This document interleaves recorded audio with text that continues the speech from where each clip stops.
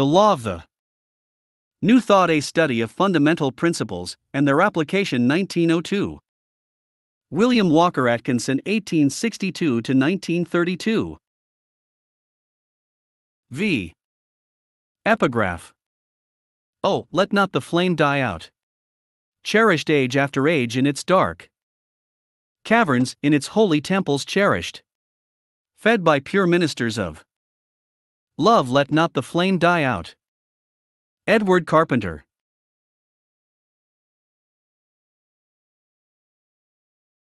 Three. Chapter 1.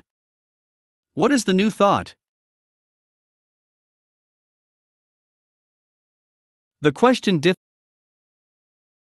difficult to answer. The new thought is the oldest thought known to the few in all ages, found at the heart of all religions and philosophies, in the songs of the poets and the writings of the mystics. The flame kept alive through the long ages, hard sayings and dark corners made clear the first glimmer of recognition, a great wave of psychic thought now passing over the world. What the new thought stands for: no creeds or dogmas, individualism, the supreme power, spiritual unfoldment, God's love and presence, all is one. What the idea of oneness means: man, immortal assurance of immortality from the awakened spiritual consciousness. Theories, not fundamental spiritual unfoldment. Thoughts are things. The attractive power of thought mind is positive to the body, latent forces to be developed.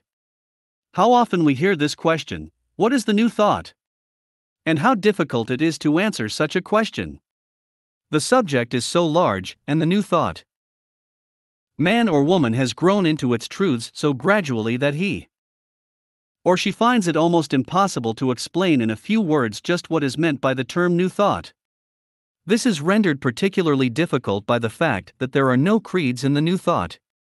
There are many cults and schools claiming allegiance to the new thought, who differ very materially from each other in doctrine and details, but there are certain underlying principles to which all give adherence, though stating these principles in different ways and using apparently contradictory terms. To answer the question which forms the law of the new thought. 4. Title of this chapter is no easy task, but let us see what we can do with it. In the first place, the new thought is the oldest thought in existence. It has been cherished by the chosen few in all ages, the masses of the people not having been ready for its teachings.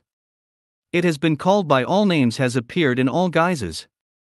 Every religion has within it certain esoteric teachings, not grasped by the many, but understood by the few, which hidden teachings contain much that is now being taught as the new thought. The new thought contains certain hints at mighty truths which have nestled in the bosom of the esoteric teachings of all religions, in the philosophies of the past and present, in the temples of the Orient, in the schools of ancient Greece. It is to be found in the songs of the poets and the writings of the mystics.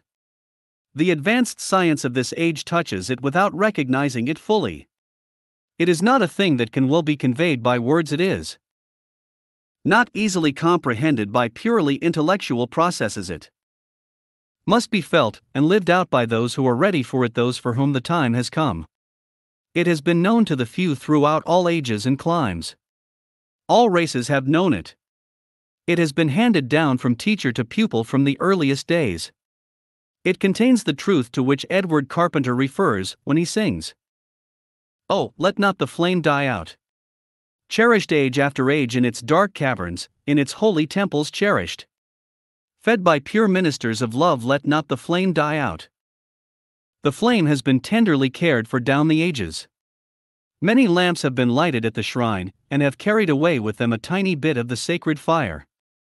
The few in all ages have kept the flame alight by adding the oil of the Spirit, that which comes from the inmost recesses of the soul. To protect this flame, many have suffered death, persecution, contumely. 5. What is the new thought? Revilement, disgrace.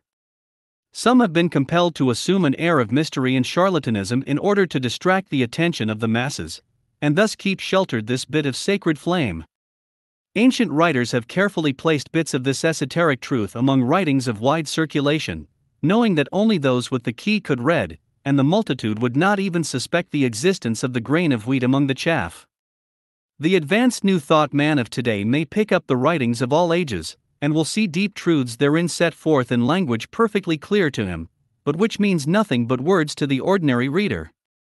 The sacred books of all religions may be read by one who has the key, and the Greek philosophers, from Plato down, take on another meaning when one understands the principles underlying the esoteric teachings. And the modern writers also may be read with new insight when one has grown into touch with the underlying principles. Shakespeare, Bacon, Pope, Browning, Emerson, Whitman, and Carpenter have many dark corners and hard sayings which are illuminated and made plain when one has obtained possession of the central thought, the oneness of all. Down through the ages has this truth come to us. But it seems reserved for this age to have it spread broadcast among the people. And yet to many the message does not appeal. Some grasp a few scattering truths and think that they have it, but fail to see the real underlying principle of oneness. Others reject it entirely, not being ready for it. Others who are ready for it seem to grasp it instinctively as if they had always known it. They recognize their own, which has come to them. The mere calling of the attention of some to the truth seems to awaken the first glimmer of recognition in them. Others find it necessary to reflect upon the idea and awaken to a recognition of the truth more slowly. To others, the time is not yet ripe for the recognition of the great truth, but the seed is planted, and the plant and blossom will appear in time. That which seems the law of the new thought. 6. Like the veriest nonsense to them now, will be brought home to them as the very truth when the time comes. A desire has been created that will cause a mental unrest until more light is received. As old Walt Whitman has said, "My words will itch in your ears till you understand them." And as the great American transcendentalist, Emerson, says, "You cannot escape from your good." These people who do not yet understand will carry the thought with them, which, like the lotus, will unfold naturally and gradually. The truth once recognized cannot be lost. There is no standing still in nature. It is difficult to convey a hint of this truth to any but those who are prepared to receive. To others it often seems like errant folly. Emerson has well said, "Every man's words, who speaks from that life, must sound vain to those who do not dwell in the same thoughts on their own part." I dare not speak for it. My words do not carry its august sense, they fall short and cold. Only itself can inspire whom it will. Yet I desire by profane words, if sacred I may not use, to indicate the heaven of this deity, and to report what hints I have collected of the transcendent simplicity and energy of the highest law. What is the new thought? Let us see. In the first place, it is a name by which is best known that great wave of spiritual and psychic thought that is passing over the world, sweeping away antiquated dogmas, creeds, materialism, bigotry, superstition, unfaith, intolerance, persecution, selfishness, fear, hate, intellectual tyranny and despotism, prejudice, narrowness, disease, and perhaps even death. It is the wave that is bringing us liberty, freedom, self-help, brotherly love, fearlessness, courage, confidence, tolerance, advancement, development of latent powers, success, health and life. It stands for all that makes for man's betterment, freedom, independence, success, health, happiness. It carries the banner of tolerance, broadness, brotherhood, love, charity, and self-help. It teaches man to stand upon his own feet, to work out his own salvation, to develop the 7. What is the new thought? Powers latent within him to assert his real manhood, to be strong, merciful, and kind. It preaches the doctrine of I can, and I will, the gospel of I do. It calls upon man to cease his lamenting and repining, and urges him to stand erect and assert his right to live and be happy. It teaches him to be brave, as there is nothing to fear. It teaches him to abolish fear, thought, and worry, and the other foul brood of negative thoughts, such as hate, jealousy, malice, envy, and uncharitableness, that have been keeping him in the mire of despair and failure. It teaches him these things, and much more. The new thought stands for the doctrine of the fatherhood of God, the oneness of all, the brotherhood of man, the kingship of self. The new thought has no creeds or dogmas. It is composed of individualists, each reserving the right to look at things with his own eyes, to see the truth as it presents itself to him, to interpret that truth by the light of his own reason, intuition, and spiritual discernment, and to let it manifest and express itself through him in its own manner. Such a man cares nothing for institutions he finds within that which he seeks. He does his own thinking and recognizes no man or woman as an authorized interpreter of that which can only be interpreted by one's own soul. New Thought people differ very materially from each other on minor points, words, and manner of expression, but underneath it all they understand one another, and a close analysis shows that they are all standing firmly upon the sound rock of fundamental truth. They all have a bit of the truth, but no one of them has all of the truth. Each is working to the center in his own way along his own path. And yet, seen from above, each is found to be walking along the great path toward the same goal. I will try to give you a hasty glance at what I conceive to be the fundamental principles underlying that which is called the New Thought, without considering the side issues affected by many of us. My explanation must, of necessity, be crude and imperfect, but I will do the best I can to make at least the law of the New Thought. 8. Partially clear statement of the fundamental principle of the New Thought. In the first place, the New Thought teaches that there is a supreme power back of, underlying, and in all things. This supreme power is infinite, illimitable, eternal, and unchangeable. It is, has always been, and always will be.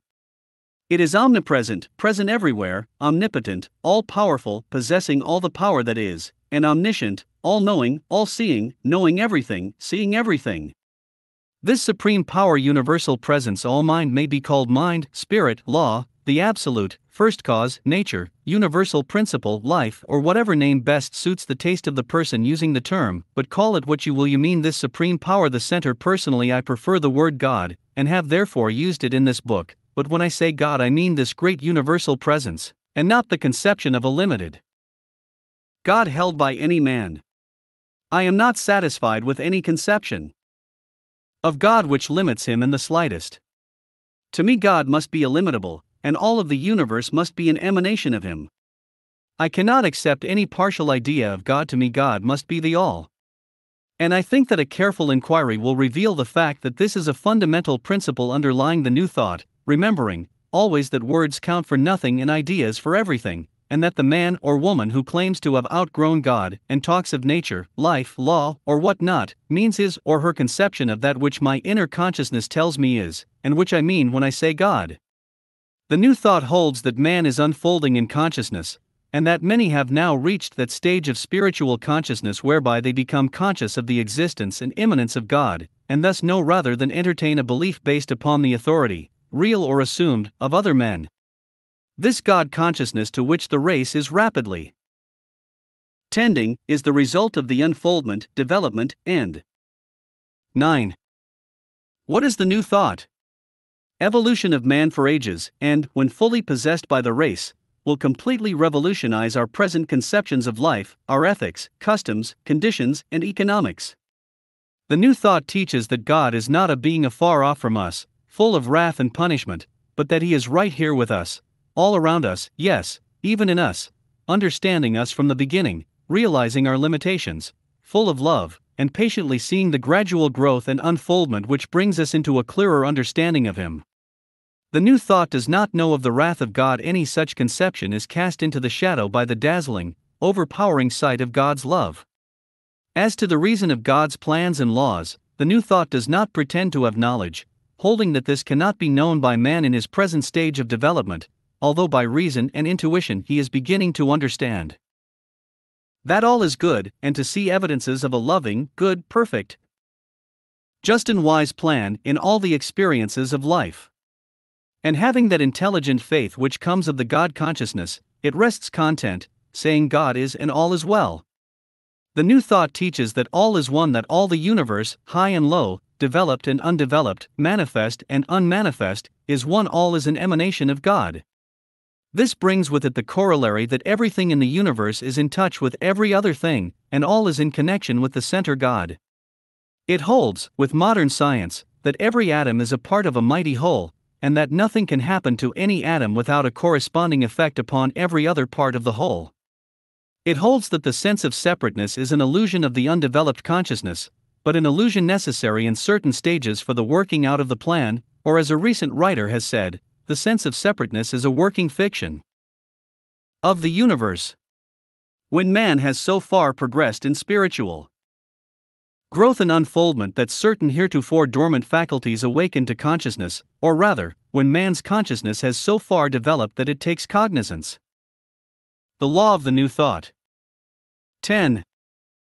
Of certain faculties the existence of which has heretofore been unknown to it, that man becomes conscious of the oneness of all, and his relation to all that is. It is not merely a matter of intellectual conception, it is the growth of a new consciousness. The man who possesses this, simply knows; the man who has it not, deems the idea allied to insanity. This cosmic knowing comes to many as an illumination, to others it is a matter of gradual and slow development. This idea of the oneness of all explains many problems that man has considered incapable of solution. It is at the heart of all occult and esoteric teachings. It is at the center of all religious thought, although it is hidden until one finds the key. It is the key that opens all doors. It explains all contradictions, all paradoxes. It welds together all discrepancies, all opposing theories, all the different views of any subject. All is one, nothing can be left out of that oneness. All and everything is included. Man cannot escape his oneness with all, try as he may. Separateness and selfishness are seen as merely the result of ignorance, from which man is slowly emerging. Every man is doing the best he can, in his particular stage of development.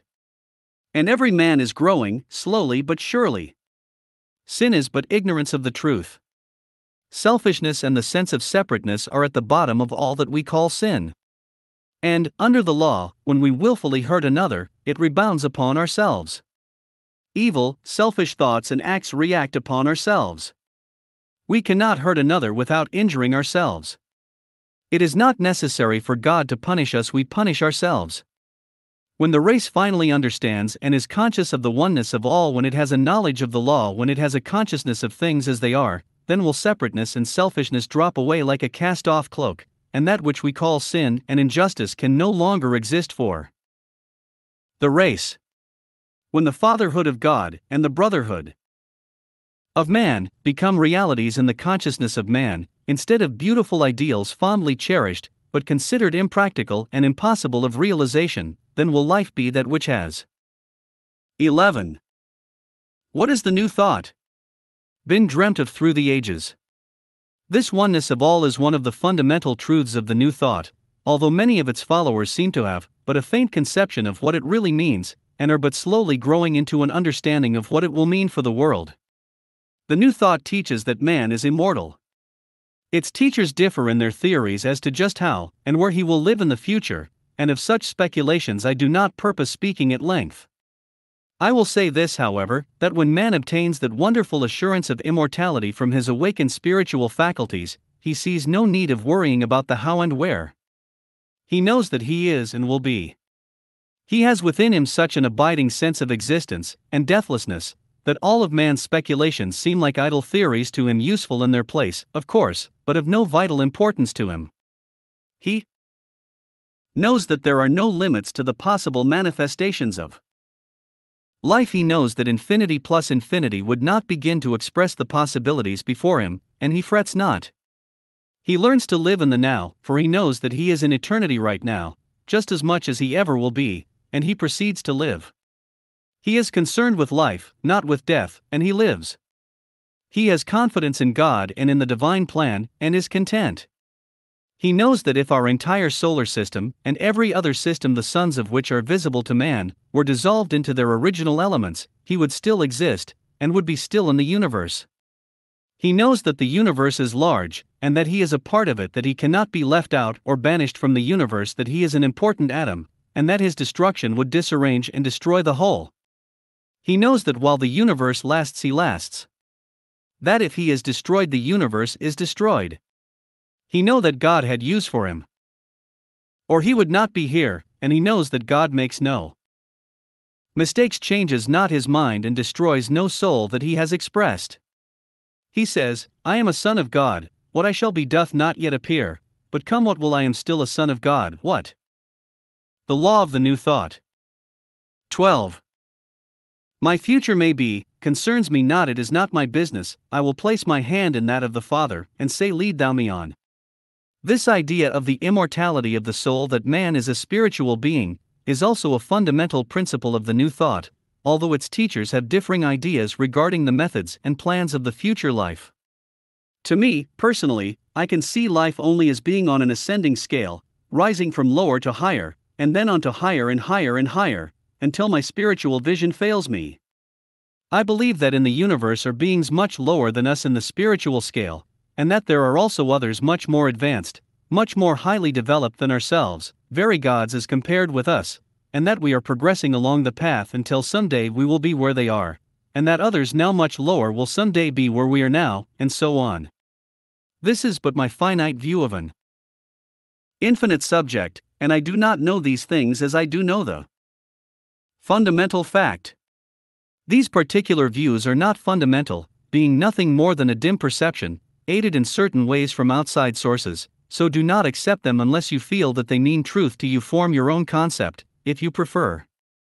It will not make any difference to the fundamental principle. If you have the consciousness of the fundamental principle of immortality, then theories and views and concepts are as nothing.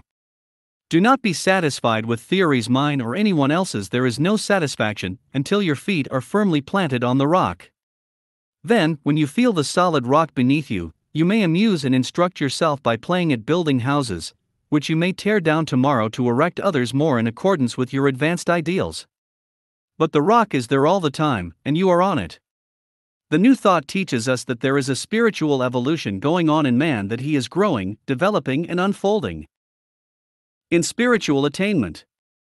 That his mind is developing and causing to unfold new faculties which will lead him to higher paths of 13. What is the New Thought? Attainment. That the higher reason is beginning to make itself manifest. It teaches that the race is nearing the plane of cosmic knowing. Teachers speak this truth in different ways using different words, but the thing itself is a fundamental principle of the New Thought. The New Thought teaches also that thoughts are things, that every thought we think goes forth, carrying with it force which affects others to a greater or less extent, depending upon the force behind our thought, and the mental attitude of the other persons. And it teaches that like attracts like in the world of thought, that a man attracts to himself thoughts in harmony with his own people, in harmony with his thoughts, yes, that even things are influenced by thought in varying degrees. It teaches that as a man thinketh in his heart, so is he, and that a man may change, and often does change, his entire character and nature by a change of thoughts, an adjustment of his mental attitude. It teaches that fear, thought, and worry, and all the rest of the foul brood of negative thoughts attract thoughts, people, things, from the outside, and pull the man down to the level of his thought pictures. And on the contrary, a man may, by right thinking, raise himself from the mire, and surround himself with people and things corresponding to his thoughts. And it teaches that thoughts take form in action. And it teaches that the mind is positive to the body, and that a man may become sick or well, diseased or free from disease, according to his thoughts and mental attitude. It teaches that the mind of man contains latent forces, lying dormant, awaiting the day of their unfoldment, which may be developed and trained and used in a wondrous way. It teaches that man is in his infancy regarding the proper use of his mental powers. These things and similar things, expressed in scores of forms, according to the views of the respective teachers, are fundamental principles of the New Thought. I can do no more than merely mention these things now. In the succeeding chapters, I will try to go into each phase of the law of the New Thought. 14. The subject a little more fully, but it would take many volumes before I could feel that I had even penetrated beneath the surface of the subject. And then remember that I am only giving you my little bit of the truth. Every other man or woman has his or her bit, so that my portion is merely as a grain of sand on the seashore. The New Thought is not a fad as many have supposed, although many have made it the amusement of an idle hour. It is no new religion as others have thought. It contains within it only that which may be found in all the great religions of the world, but generally so safely hidden that only those who looked carefully could find it. It is no new religion, but it will help to throw new light on every religion, or shade of religious thought. It has no churches or temples. It allows its followers to worship in the temples of their fathers, or, if they prefer, in the open field, on the ocean, in the forest, in their rooms. Anywhere, everywhere, for they cannot escape from the universe, and God is everywhere, and everyone is in constant touch with him, and may feel the pressure of his hand if they will but allow it, will hear the whisper of his voice if they will but listen to it. The man or woman who awakens into a consciousness of the real principles underlying and making up that which we call the new thought, will have found a peace which exceeds in comfort anything that has ever been known, will feel a joy beyond anything that has ever been dreamt of, will have acquired a knowledge exceeding all that has ever been deemed possible. Words cannot express this thing, it must be seen, felt, lived, to be realized. This, my friends, is my answer to the question, what is the new thought? That it does not answer it, I am fully aware, but I also see that one cannot answer such a question in a few words. Perhaps it could not be fully answered in as many volumes as I have used sentences. It is too great. It means something to every man or woman who is attracted. 15. What is the new thought? To it each takes from it that's suited to his needs, and leaves the rest for others, and draw from it what we may, the supply is never diminished. And so, it seems, I have merely answered the question by telling of a little that the new thought means to me, just a little. So if it means something else to you, something more than I have mentioned, something different from what I have stated, do not blame me or yourself. We simply see that which we have drawn from the spring in our little cup, the spring is still full and constantly flowing. Your cupful is as good as mine as good as yours, so let us not dispute about it nor yet compare cupfuls. Let us, instead, drink of the sparkling, life-giving fluid that has been given us, and shout aloud that others who are thirsty and are seeking the spring may know that it is found.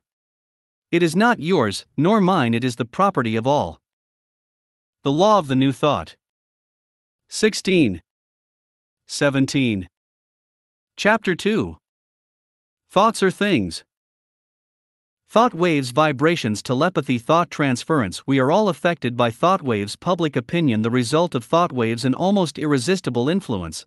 Unless understood, the attractive power of thought attracts like the thought of a community, making oneself positive to the thoughts of others. Thought auras surround everyone, affecting others, attracting and repelling. Attracting the best thoughts from outside the mind is a magnet. How to protect yourself from being unduly affected by the minds of others. Fix your keynote, the inner influence stronger than the outer. How you may avail yourself of the world's unexpressed thought. Unexpressed thought seeks eagerly for expression. How to attract it? The very thought that we think starts in motion. Thought waves, or vibrations, which travel along with greater or lesser speed and intensity, varying with the force of the original thought, and which affect, more or less, people far removed from the person sending forth the thought. We are constantly sending forth thought influence, and are constantly receiving thought waves from others. I do not now refer to thoughts deliberately sent out to the mind of another, or thoughts deliberately received by one from the mind of another, according to the well-known and well-established laws of telepathy, but to the equally real, but far less understood, unconscious sending forth and receiving of thoughts, which is going on in each of us all the time. Of course, these are all different manifestations of what we call telepathy, or thought transference, but the law of the new thought. 18. Term is generally used to designate the conscious sending and receiving of mental messages. This power of thought transference is being continually exercised by all people, generally indirectly and unconsciously. Our thoughts create vibrations which are sent forth in waves in all directions, and affect more or less all persons with whose minds they come in contact. We can see instances of this in everyday life. Men are affected by the thoughts of others in business, on the street, in the theater, in church, and in fact everywhere. Public opinion is largely formed by the thoughts of a number of vigorous, positive thinkers, sent forth in thought waves, rapidly influencing the whole country, the thought wave gaining force as it progresses, being added to by the thought vibrations of everyone whom it affects. Great waves of popular feeling sweep over the country, carrying before them all except those who understand the laws of mental influence, and who have protected themselves against these outside impressions. The combined thought waves of the majority of the people beat against the mind of the individual and exercise an almost irresistible influence. There is one very important fact in this study of the power of thought vibrations, which every man or woman should constantly carry in mind. I refer to the fact that the law of like attracts like maintains in the thought world, and that one attracts to himself the thoughts of others which correspond in kind with those held by himself. A man who hates will attract to himself all the hateful and malicious thought waves within a large radius, and these added thoughts act as fuel to the fire of his base feelings, and render him more hateful and hating than ever. One who thinks love, and has outgrown the old negative thoughts of imperfect development, will not attract these negative thoughts to him. They will pass him by, hurrying on to some point of attraction in the minds of others who are thinking along the same lines. And the man who thinks love will attract to himself all the loving thoughts within his circle. 19. Thoughts are things of influence.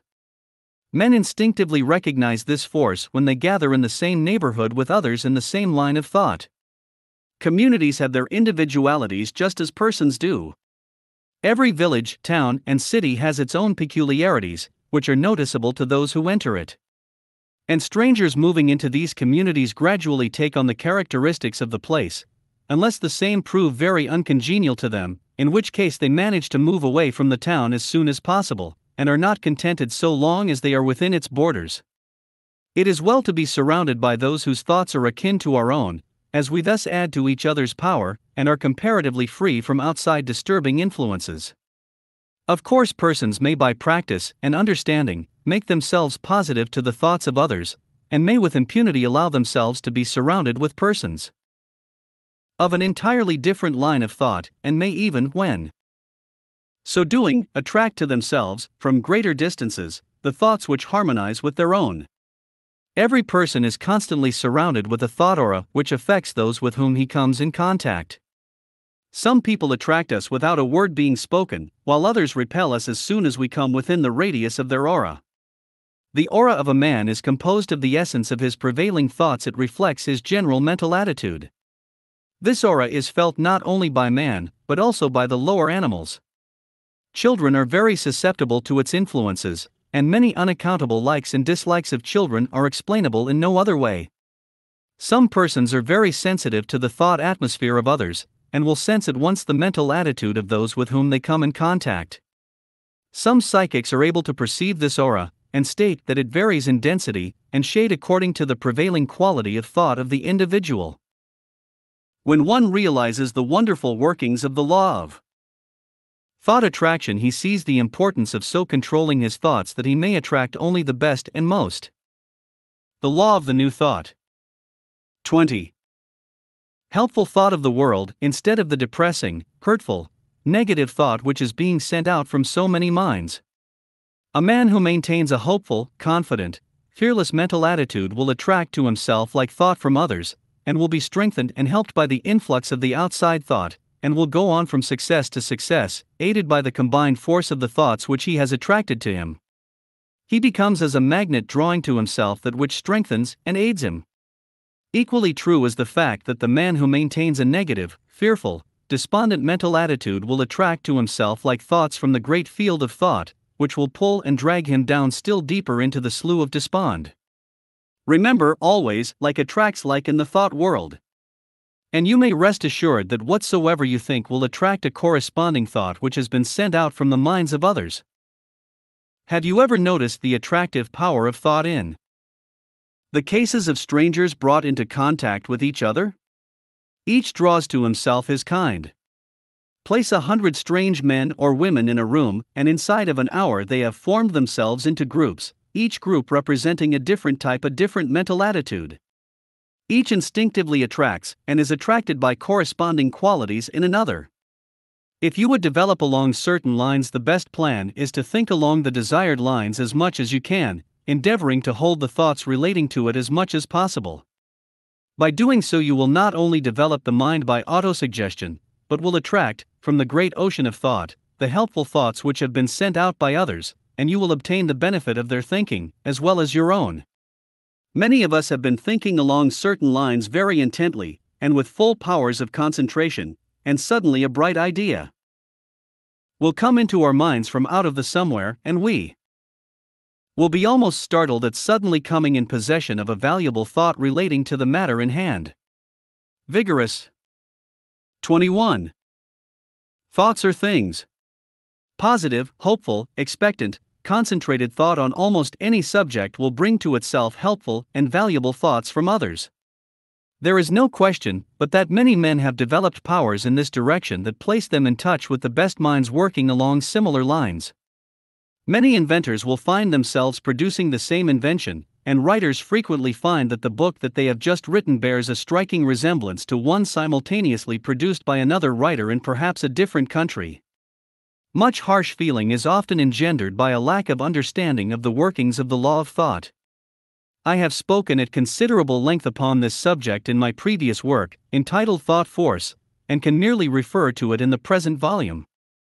It, however, plays an important part in the teachings of the New Thought, and the student soon realizes its wonderful bearing upon the affairs of everyday life.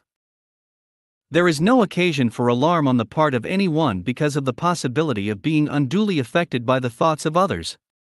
The remedy is to place yourself in the proper key, that you may receive only the helpful vibrations corresponding to the thoughts uppermost in your own mind. Every man is master of his own mind, and nothing will enter there unless he permits it.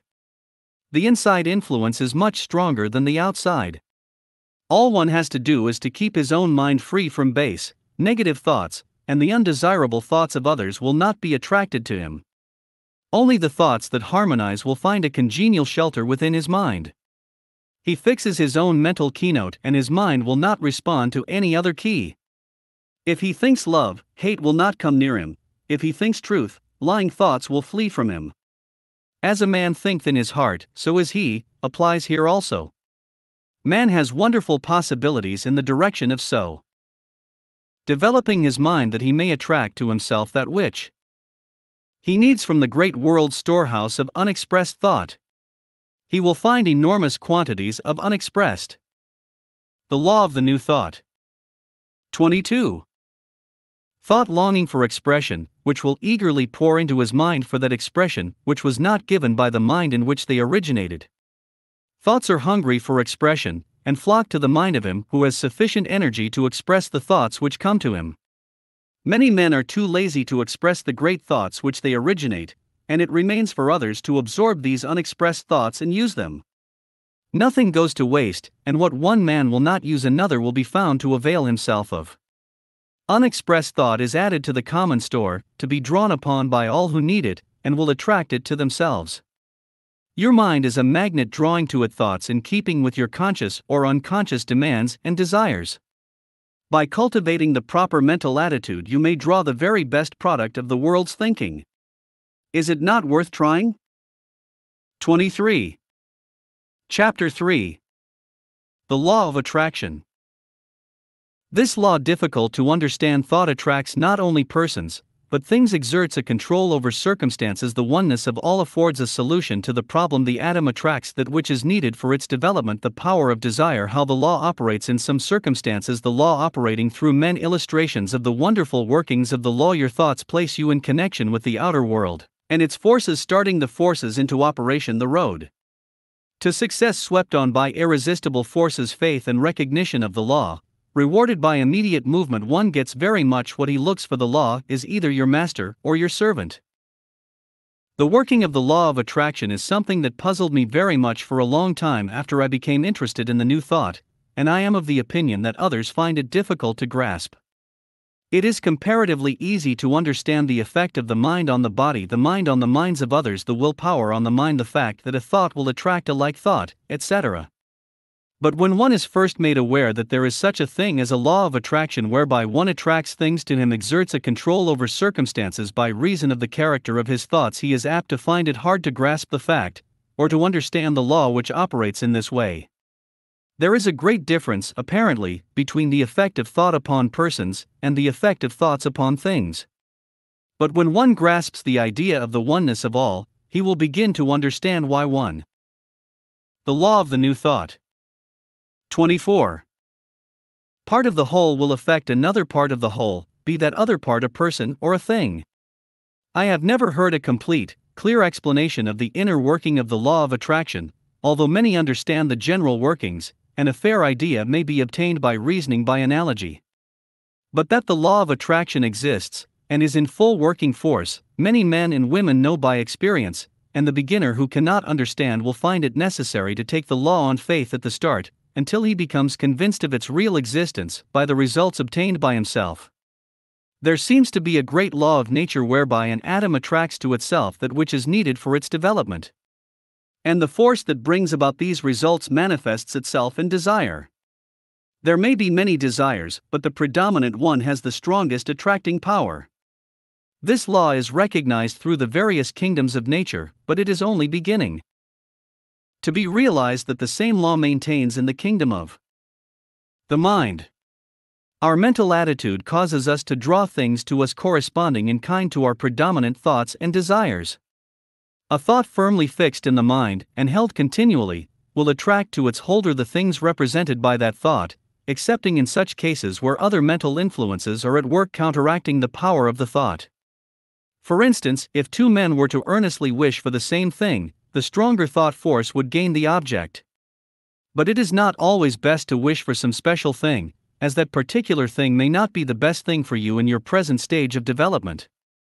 The better plan is to hold the thought of ultimate success, leaving the details to the workings of the law, and taking advantage of the things that occur, turning each one to your advantage, and allowing no chance to pass by without making use of it.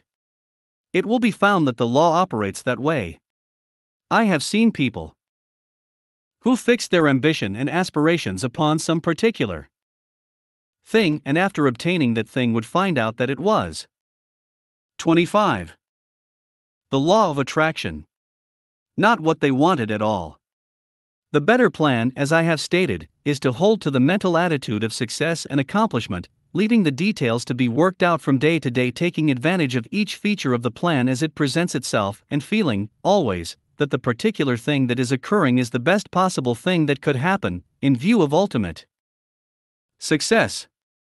I believe that much of the work of the law of attraction is accomplished by means of one attracting to himself men of similar ideas, who are likely to be interested in his plans, ideas, business, etc., and at the same time causing one to be attracted to other men who may be of use to him. It is a case of mutual attraction, not a case of the influence of one mind over another. Two men of similar mental attitudes will attract each other, and will come together for mutual advantage. And although the result often seems to be the attracting of things, it will be seen that the things are moved by men. Many other important results occur by one having attracted to himself thoughts and ideas from outside, which he puts into practice, and thereby is enabled to realize his desire. But there are cases in which it is seen that the mind has a positive effect upon things. Some men seem to be immune from accidents, while others are always running into them. Men of a fearless, daring nature seem to be exempt from many things that occur to men who are full of fear. Some men seem to bear charmed lives in battle, while others are always being wounded. I have heard of a number of cases in which men have almost sought death, and could not find it. At first glance it would appear that the thing they sought should have come to them, but a little closer analysis shows us that what they really did was to get rid of fear. And the same thing seems true of business and everyday life. The man who dares and seems devoid of fear, takes all sorts of chances, but generally comes out ahead in the end. If he fails, it is generally because he loses his nerve at the last moment. Fear is one of the greatest attracting forces of the mind. It is equal. The law of the new thought. 26. To confident expectation, in fact, fear is a sort of confident expectation of evil to come, the expectation varying in degree with the amount of fear. Your thoughts place you in connection with the outside world and its forces, and you attract and repel people and things by the character of thought held. You and they are attracted to each other because your thoughts are pitched in the same key. You are in close touch with all other parts of the whole, but attract to yourself only such of the parts as correspond in kind with your mental attitude. If you think success, you will find that you have started into operation the forces that are conducive to that success, and from time to time, if you maintain the same mental position, other things will fall into line as they are needed, and will aid you in your efforts. Things will seem to come your way in a most astonishing manner, and opportunities will arise which, if taken advantage of, will ensure to you success. You will find that new thoughts will come into your mind which should be taken advantage of. You will meet with people who will help you in many ways, by suggestions, ideas, and active help. Of course, the work which you must do yourself will not be performed for you by others, but the law will continually help and assist you. It will bring opportunities and chances to your door, but you will have to take them in. It will lead up to doors opening into advancement, but you will have to open the doors yourself. It will undertake what will seem to be roundabout roads to get to a thing, but do not let that worry you, for you will arrive at your journey's end, no matter how winding the road. Sometimes it will take you away past the point at which you thought you were aiming, and, as you go past, you will smile to think how this point on the road, which now seems so unimportant, a little further back seemed to be your destination, your reason for making the trip. Sometimes the thing which seems to represent all that is worth having and which inspires you to make the effort will have lost all interest for you when. 27. The law of attraction. You near it, and you will make no attempt to grasp it but pass on, rapidly swept past by the irresistible forces which have been set into operation. Faith in the law and recognition of it seem to be rewarded by immediate movement forward. Lack of faith and denial of it seem to act as brakes to progress, although the law is always in operation, because if we are not going forward, it is pulling us in some other direction, by reason of the forces of attraction which we have put into operation, even though we do it unconsciously. The law works two ways, apparently, although both ways are really only different manifestations of the one. The thing you fear attracts as much as the thing for which you hope.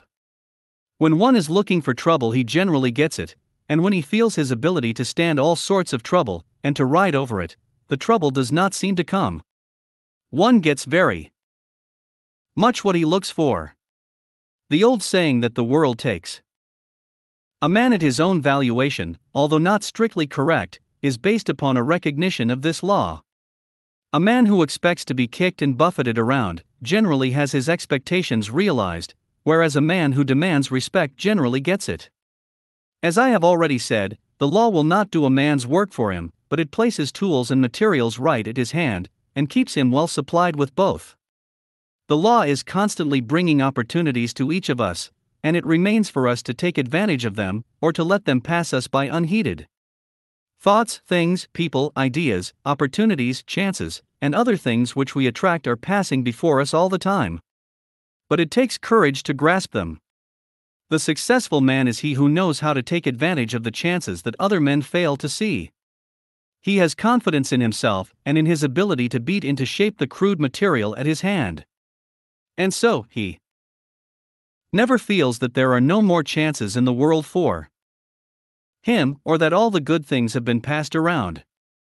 He knows that there are plenty more good things where the others. The law of the new thought. 28. Came from, and he simply keeps his eyes open, and after a bit something comes along, and he reaches out and takes it. The law of attraction is in full operation. You are making use of it constantly and unconsciously, every minute of your life. What kind of things are you attracting to you? What kind of things do you want? Do your thoughts correspond with the things you want or the things you fear? Which? The law is either your master or your servant. Make your choice, and make it now. 29. Chapter 4. Mind Building. Advanced man has the power of consciously building his mind, doing the building yourself instead of letting others do it. The subconscious warehouse, moving along the lines of least resistance, taking mental stock and discarding worthless material, worthless mental bric-a-brac. Man not a worm of the dust, man's destiny great and glorious, man's mind just what he makes it, training and developing the mind how to acquire desired mental traits, molding and shaping the mind according to the will. We are no longer servants of our mind's mental freedom, the mind an instrument to be used by the real self. Autosuggestions and affirmations, the doctrine of I can, and I will. What kind of mental material are you using? To the advanced man is reserved the proud privilege of consciously building up his mind into any desired shape, the privilege of altering, repairing, and adding to the mental structure. In the lower animals, primitive man, and even the majority of men today, the work of building up the mind is largely performed by forces outside of himself: environment, associations, suggestions, etc., and, of course, even the most advanced man is subject to these influences. But the developed man knows that he, himself, has a hand in the building up of his mind. This building, of course, is done altogether in the subconscious field, the conscious thought supplying the material, and I being the builder. In a previous chapter, I have spoken of the subconscious plane of the mind, and how it is being added to, each day, by thoughts of the conscious plane. The law of the new thought. 30. Of our own mind, the thoughts of others, suggestions, and so on. I have also compared the subconscious plane of mentation to a body of water into which a clear stream was flowing, and showed how the character of the entire body of water depended upon the quality of the water that was pouring in. The subconscious mind may also be compared to an immense warehouse, into which goods are being carried and stored. It will readily be seen that the character of the contents of the warehouse must be determined by the grade and quality of the goods being carried in from day to day. This being granted, it will readily be seen how important becomes the selection of these mental goods which are being stored away. The subconscious plane of the mind is an immense storehouse into which we are continually carrying goods to be stored away for future use. And, moreover, these goods are being constantly used. The greater part of our thinking is done along the lines of subconscious mentation, and the subconscious plane of the mind can only use that which has already been stored away in its space. Mind moves along the lines of least resistance, and when it becomes necessary for us to think upon a certain subject, we find ourselves taking the easiest line of thought, which is always the line which has been traveled most frequently in the past. It tires us to think along new lines, while to think upon the old accustomed lines requires but little effort, and we consequently move along the lines of least resistance. We have in our subconscious plane of mind many cut and dried opinions, many ready-made ideas, upon which we have never seriously thought. Sometime in the past, we have accepted these opinions or ideas from some source, and we have never seriously considered the other side of the question. And yet when any of these subjects come up in conversation or reading, we find that we have well-settled opinions upon them and are often quite bigoted regarding them. It is only when we are forced to take out the old opinion and idea and examine it. 31. Mind building. Carefully and closely look it over, that we find that there is no merit at all in it, and we are annoyed to think that we have been keeping the old thing around the place so long, and we discard it and replace it with a good sound thought of our own manufacture. A good mental house cleaning will reveal to us many such useless and imperfect articles around the subconscious storeroom. Among the many worthless articles of mental bric-a-brac to be found in most minds may be seen the thoughts of fear, worry, jealousy, hate, malice, envy, etc. A careful examination of these articles will result in their being thrown on the mental waste heap and suitable, up-to-date articles put in their places. None of these articles will stand the tests of the higher reason. And then the belief of man being a worm of the dust, a miserable sinner worthy only of eternal damnation, a child of darkness, fit only for the fiery pit, all these beliefs have been passed on to men and women, and they have stored them away in the subconscious storehouse, and make use of them constantly. How can any man believe himself to be a worm of the dust and a child of darkness, and at the same time realize that he is a son of God with a destiny so great, so grand, and so brilliant, that his mind cannot even conceive it? How can a man, with such ideas ruling him, throw off the sheaths which he has outgrown, and step forward into a brighter spiritual consciousness? And then the idea of failure, fear, worry, and the rest. Man has had these things poured into him until he is so full of them that they influence all his actions and thoughts. And the more he thinks and acts along these lines, the more likely he is to continue such thoughts and actions in the future. He is traveling over and over the old road until it becomes second nature to do it and harder to strike out into a new path. Man should realize that he is what he thinks. He should know that he is building up his mind, unconsciously it is true, by the character of the thoughts he is thinking. If he is thinking bright, cheerful, happy, confident, and courageous thoughts, he. The law of the new thought. 32. Is building up a mentality colored with these thoughts. And equally true is it that if he is thinking thoughts of fear, worry, gloom, and despair, his mentality will take on that color, and all his actions will be influenced by the prevailing shade of his mental attitude.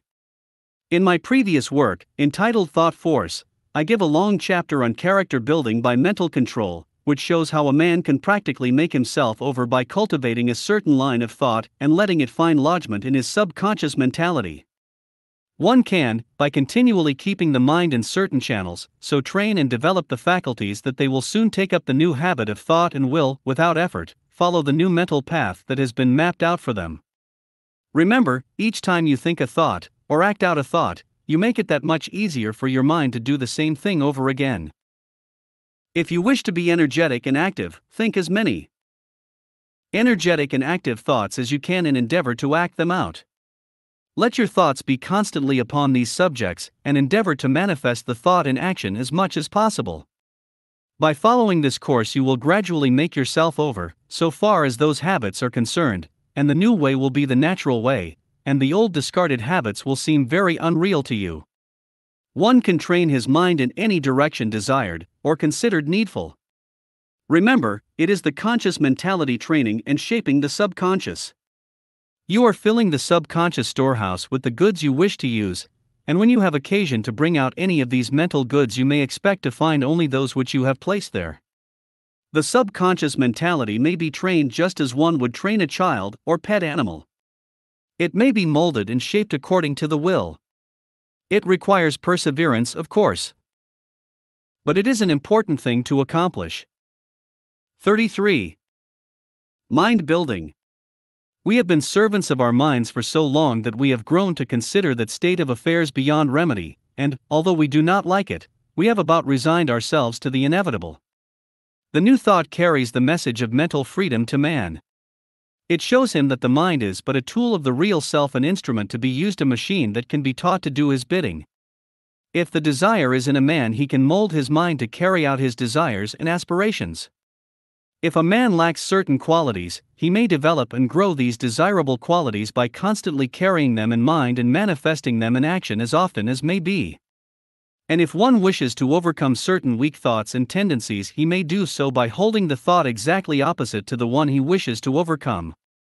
He is in control if he will only assert himself. He is master of the warehouse and has the power to admit only such goods as he considers desirable. Autosuggestions and affirmations are practically the same. They consist of certain statements which, constantly repeated or affirmed by one, will cause to grow within him the qualities corresponding to the autosuggestion or affirmation. If one lacks confidence in himself and is timid, bashful, or faint-hearted, the affirmation, "I can and I will prove a wonderful mental tonic. Let him repeat it over and over again, not like a parrot, but with a full conception of its meaning, and before long he will find the "I can" and "I will" vibrations beginning to manifest themselves in him. And when he is suddenly confronted with a proposition or task, he will find the thought, "I can" and "I will" springing into being and the action following on its heels. Before this change he felt nothing but "I can't" and "I'm afraid" when confronted with anything new. He will have made himself over. And so it is with any line of thought.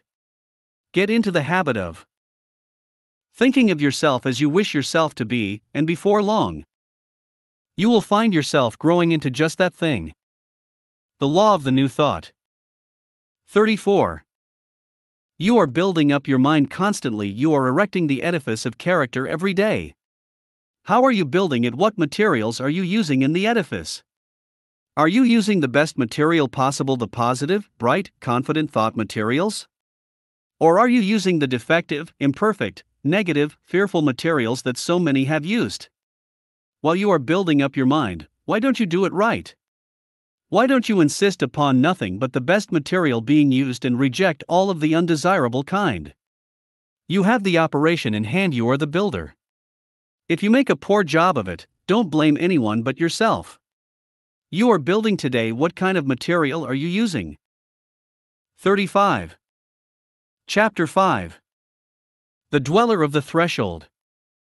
Bulwer Lytton's creation, the frightful monster confronting the neophyte in the secret chamber, the real meaning of the occult figure of speech, fear, the great obstacle to success and happiness, and spiritual attainment, stands at the door to freedom, keeps the race in bondage, no advancement possible, until it is overcome, and it can be overcome, confronted boldly, and it retreats, assert the I am. Fear is as much a magnet as desire, fear the parent of all the brood of negative thought. Illustrations. Fear has hypnotized the race. Fear never did man any good, and never will. The cry of "I'm afraid" has always been heard. Opposition to new ideas, how fear may be defeated. Fear a humbug and a bugaboo, without any real power over us except that which we allow him. Many of you have read Edward Bulwer Lytton's occult story, Zanoni, and remember the Dweller of the Threshold, that frightful monster which confronted the neophyte, Glyndon, in the secret chamber of the master Mejner, and of which Mejner speaks when he says, "Amidst the dwellers of the threshold is one too, surpassing in malignity and hatred all her tribe, one whose eyes have paralyzed the bravest, and whose power increases over the spirit precisely in proportion to its fear." In another chapter, Glyndon seeks to penetrate the mysteries of the secret chamber, and meets the hideous keeper of the door, which is described thus. The casement became darkened with some object undistinguishable at the first gaze, but which sufficed mysteriously to change into ineffable horror. The law of the new thought. 36. The delight he had before experienced. By degrees this object shaped itself to his sight. It was that of a human head, covered with a dark veil, through which glared with livid and demoniac fire eyes that froze the marrow of his bones. Nothing else of the face was distinguishable, nothing but those intolerable eyes. It seemed rather to crawl as some vast misshapen reptile, and, pausing at length, it cowered beside the table which held the mystic volume, and again fixed its eyes through the filmy veil on the rash invoker. Clinging with the grasp of agony to the wall, his hair erect, his eyeballs starting, he still gazed back upon that appalling gaze. The image spoke to him, his soul rather than his ear comprehended the words it said, "Thou hast entered the immeasurable region. I am the dweller of the threshold." Those familiar with occult symbols and figures recognize in Lytton's dweller of the threshold that enemy of man's progress, that frightful figure that stands before the door to freedom. Fear is the first and great enemy to be overcome by the man or woman who wishes to escape from bondage and attain freedom. The door to freedom is pointed out, and the seeker makes a few steps in that direction, but is halted by the sight of the malignant dweller of the threshold. Fear. Lytton has not painted it in too frightful form. Words cannot describe the hideousness of this monster. Fear stands in the road of all progress, all advancement, escape. Fear is at the bottom of all of man's failures, sorrows, unhappinesses. The fear of the race keeps it in bondage, the fear of the individual keeps him a slave. Until fear is overcome, there can be no advancement for either individual or race. This enemy must be overcome before there can be escape. And it can be overcome by those who will face it calmly and boldly. Look fear square in the eyes, and her eyes drop, and she retreats before you. Assert the I am, and know, in the depths of your soul, that nothing can injure the real I, and fear flies before you. 37. The dweller of the threshold. Fearing that you will conquer her and bind her with chains, she knows the power of the I am consciousness. When a man allows fear to enter his heart, he attracts to him all that which he fears. Fear is a powerful magnet and exercises a wonderful attracting power. Besides this, it paralyzes the efforts and energy of the man and prevents him from doing that which he could easily do were he free of the monster. Man succeeds in proportion as he frees himself from fear. Show me the successful man, and I will show you a man who has dared, and who has turned his back upon fear. Take your own life, for instance. You have had many opportunities offered you which you have allowed to pass you because of fear. You have met with a fair degree of success, and, at the last moment, when the prize was in sight, you have drawn back your hand and fled to the rear. Why? Because you lost your nerve and fear entered your heart. When the microbe of fear enters the system, the entire body is paralyzed. Fear is the parent of the entire brood of negative thoughts which keep men in bondage. From her womb spring worry, jealousy, hate, malice, envy, uncharitableness, bigotry, intolerance, condemnation, anger, and the rest of the foul brood. You doubt this, do you? Well, let us see. You do not worry about things unless you fear them. You do not feel jealous unless fear is also present. Hate is always mingled with fear and springs from it. One does not hate a thing that is beyond the power of hurting him. Envy shows its origin. Bigotry, intolerance, and condemnation all arise from fear. Persecution begins only when the object is feared. A close analysis will show that anger springs from a vague sense of fear of the thing which causes the anger. A thing that is not feared causes amusement and derision rather than anger. Analyze closely and you will find that all of these negative, hurtful thoughts bear a close family resemblance to their parent fear.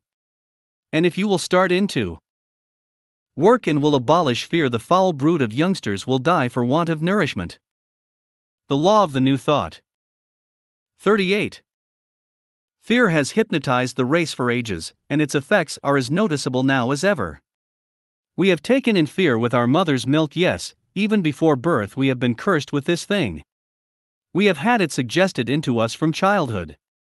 The ifs, supposings, buts, what ifs and aren't you afraids have always been with us. We have been taught to fear everything in the heavens above, the earth beneath, and the waters under the earth. The bugaboos of childhood, the things to be feared of manhood, are all off the same piece. We are told all our lives that the goblins will catch you if you don't look out. Turn which way we may, the suggestions of fear are constantly being poured into us.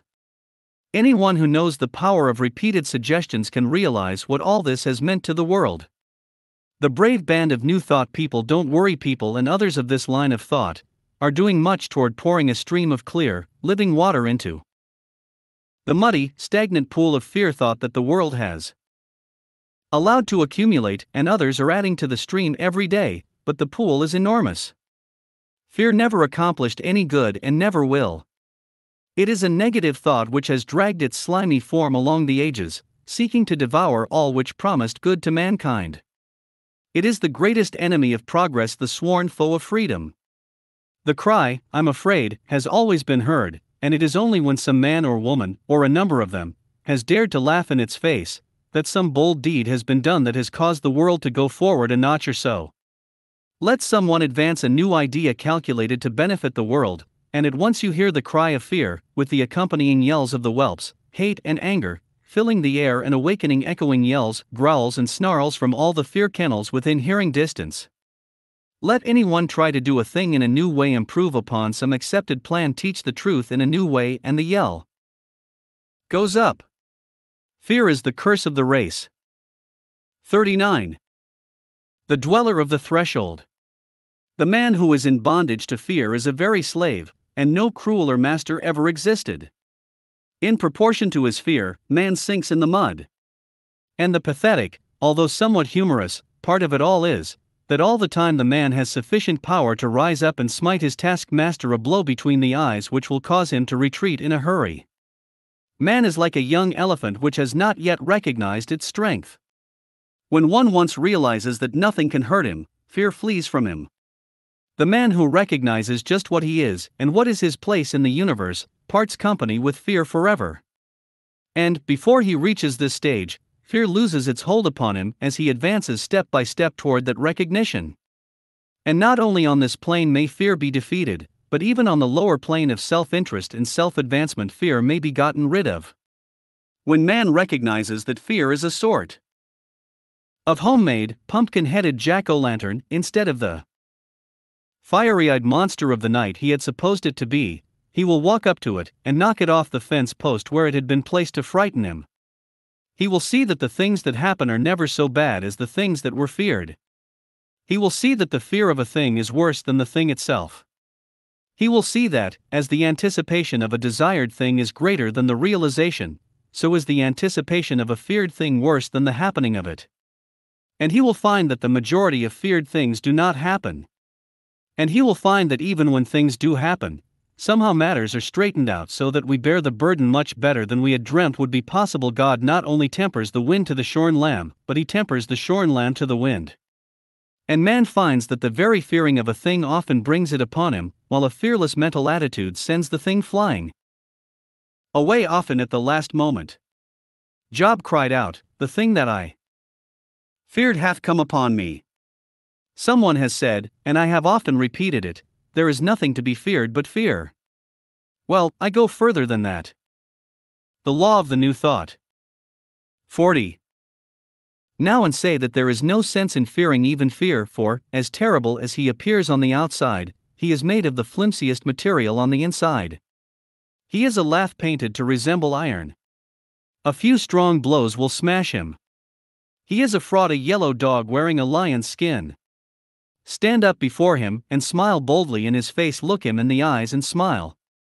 Do not mind his frightful form, his hideous mask, he is a weakling when matched with courage and confidence. All these negative thoughts are weaklings when compared with their opposites on the positive plane. Would you know how to get rid of fear? Then listen. The way to get rid of fear is to ignore his existence and to carry before you, and with you always, the ideals of courage and confidence. Confidence in the great plan of which you are a part. Courage in your strength as a part of the whole. Confidence in the workings of the law. Courage in your ability to work in accordance with the law. Confidence in your destiny.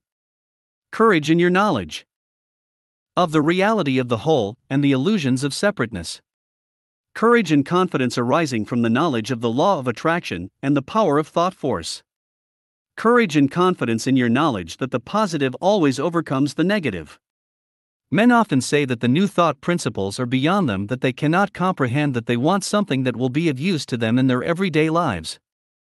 Well, here is something for such people. This idea of the abolishing of fear will make them over, and will give them a peace of mind that they have never been conscious of before.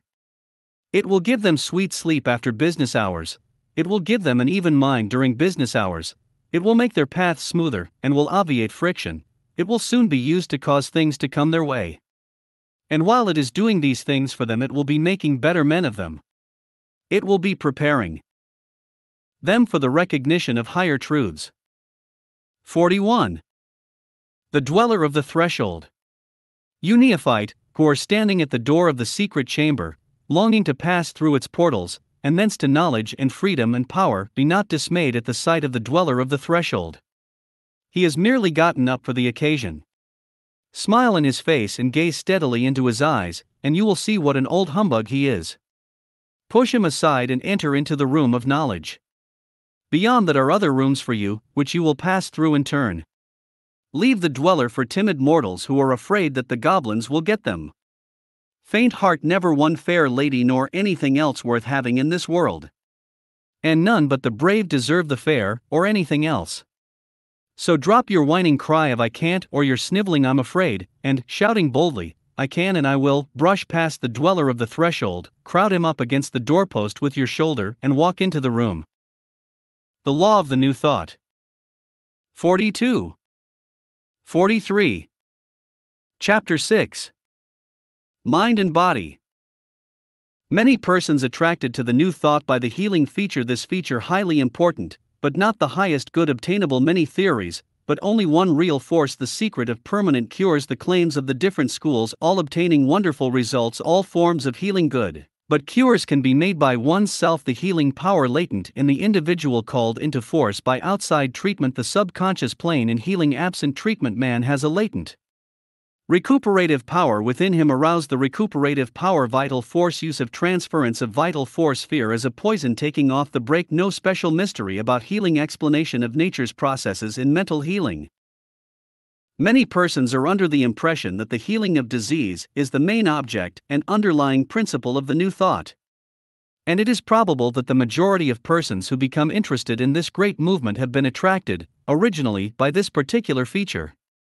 The person whose attention is attracted by this feature, however, soon sees the deeper phases of the thought and begins to investigate them, and before long the mere healing of disease, as important as it is, sinks into comparative insignificance. Many begin by taking treatment from some practitioner of mental healing, or spiritual healing, as some prefer to term it, and then work into the higher phases, while some become interested in the higher truths, and find themselves becoming stronger physically, without any special effort on their part. The law of the new thought. 44. I do not purpose going into the theory of mental healing, or the influence of the mind upon the body, and can do no more than to merely touch upon the subject in a general way.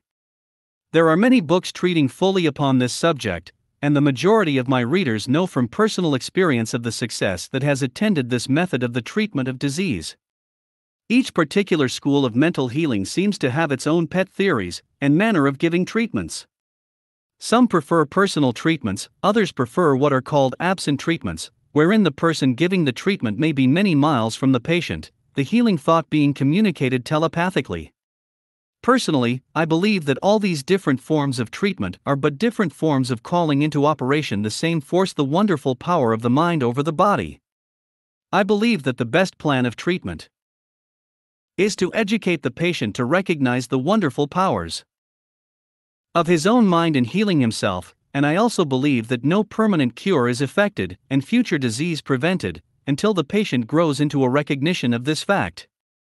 But as one must crawl before he can walk, so is it often necessary for the patient, grown weak in body and mind, and distrustful of his own powers, to receive assistance in the shape of some form of treatment from outside.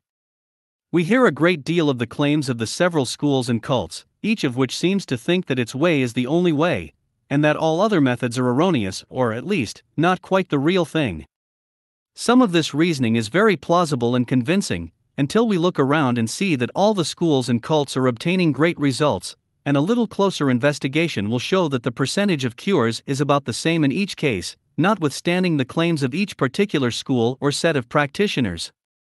I know that they all obtain results, but as I have already said, I believe that the best permanent results are obtained by those practitioners who, while giving treatments, gradually educate their patients to 45. Mind and body. Help themselves and to stand upon their own feet, and assert their God-given power to manifest health. I believe that the several practitioners of Christian Science, mental science, suggestive therapeutics, faith cure, divine science, and all the rest, are using the same great force, the only difference being in the method of application. And I know also, from personal experience, that it is quite possible for a man to realize the healing power within himself, and by applying same to bring about a complete restoration of health and energy without the assistance of anyone else. I believe that the healing power is latent within the individual, and that, when he is treated and cured by another, the cure has been effected by the practitioner calling into life and activity that healing power. This awakening of the power within may be accomplished by any of the various methods of personal treatment or by absent treatment. In the latter case, the positive thought waves of the practitioner beat upon the mind of the patient on the subconscious plane and awaken the latent force therein, and the cure results. The effect of the mind of the practitioner, whether conveyed by verbal suggestion or telepathy, acts just as does the powerful and repeated autosuggestion or affirmation of the patient himself. Both reach the subconscious plane of the patient and restore the normal condition of that portion of the mind having charge of the physical functions.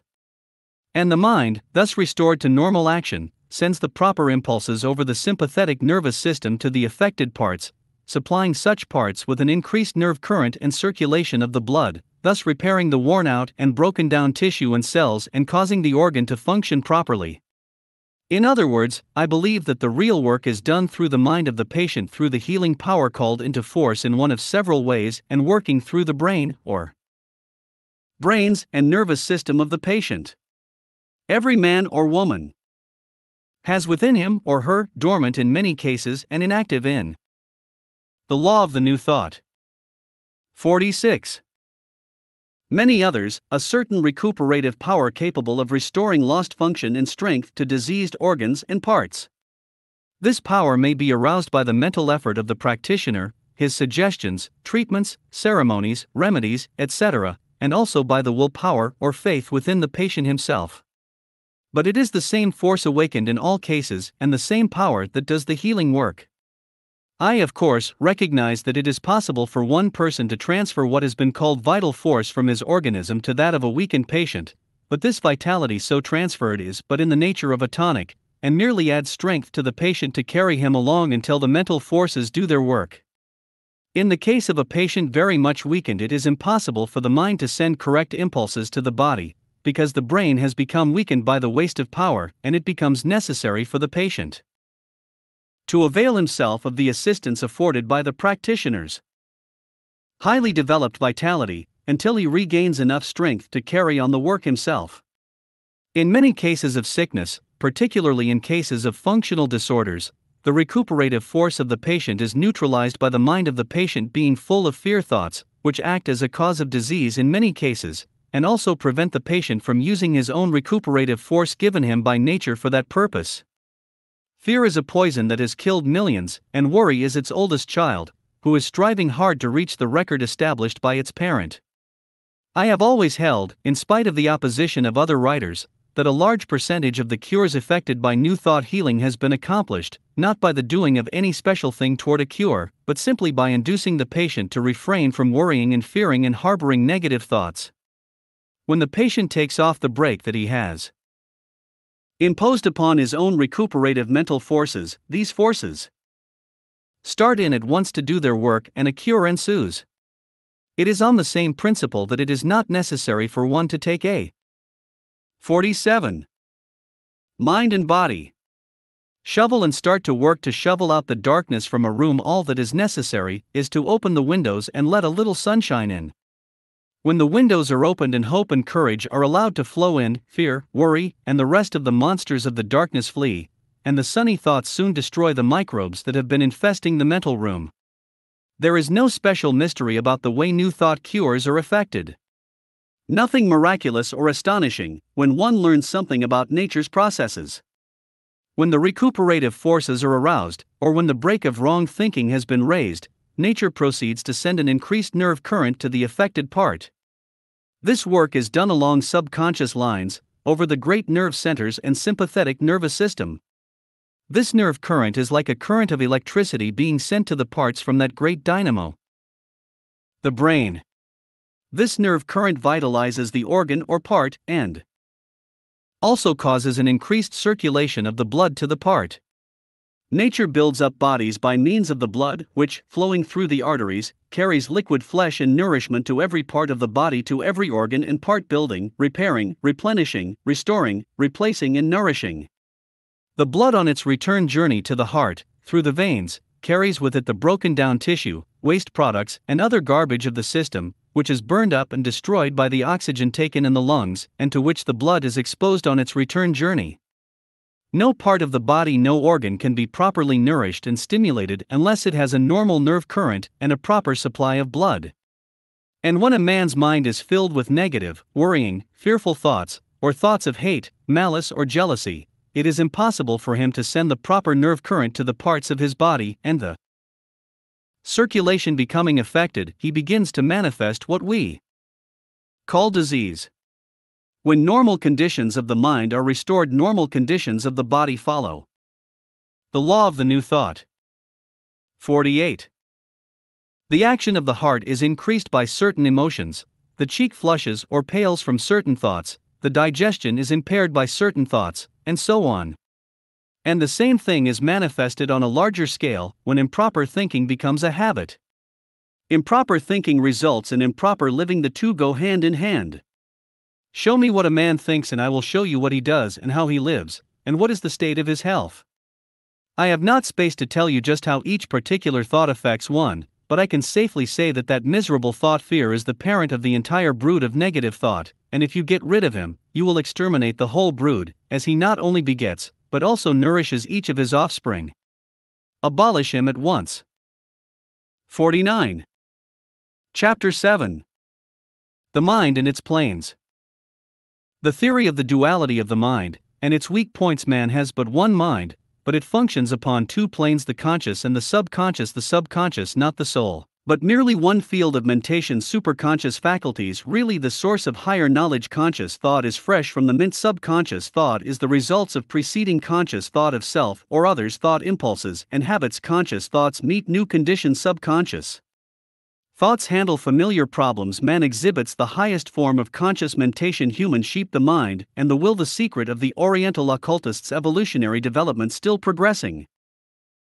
Many modern writers have endeavored to explain the apparent duality of the mind of man by erecting elaborate, theoretical edifices upon the firm foundation of the dual functioning of the mind. Some of these writers have carried their reasoning to absurd lengths, and have attempted to explain all of the problems of existence by their theories of the duality of the mind. They have assumed that because man has a mind capable of functioning along two different lines of effort, he must, necessarily, have two minds. Some have styled these two minds, respectively, the objective and subjective. Others have preferred the terms conscious and subconscious. Still others have thought that the terms voluntary and involuntary best conveyed the idea. But all have assumed that man had two distinct minds, some even considering them as separate entities. They ignored the law of the new thought. 50. fact that it was almost impossible to separate the two minds. They failed to state that the qualities attributed to the two respective minds seemed to shade into each other. They failed to tell us just where the objective left off and the subjective began.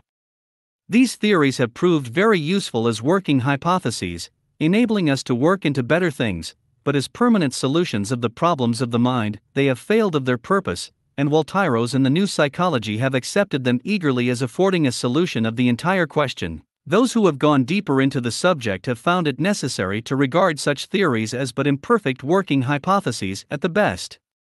The idea that man has two minds is today regarded as only a working fiction by many of the most careful investigators of the subject. They realize that man has but one mind, functioning along two different planes of effort. I will endeavor to state what I consider a reasonable explanation of the matter. Of necessity, I can merely state the general principles, my space preventing me from going into detail. I am compelled to use terms familiar to those who are acquainted with the theory of the dual minds, but it will be noticed that I use these terms as indicating varying forms of functioning of the same mind, and not as indicating that man has two minds.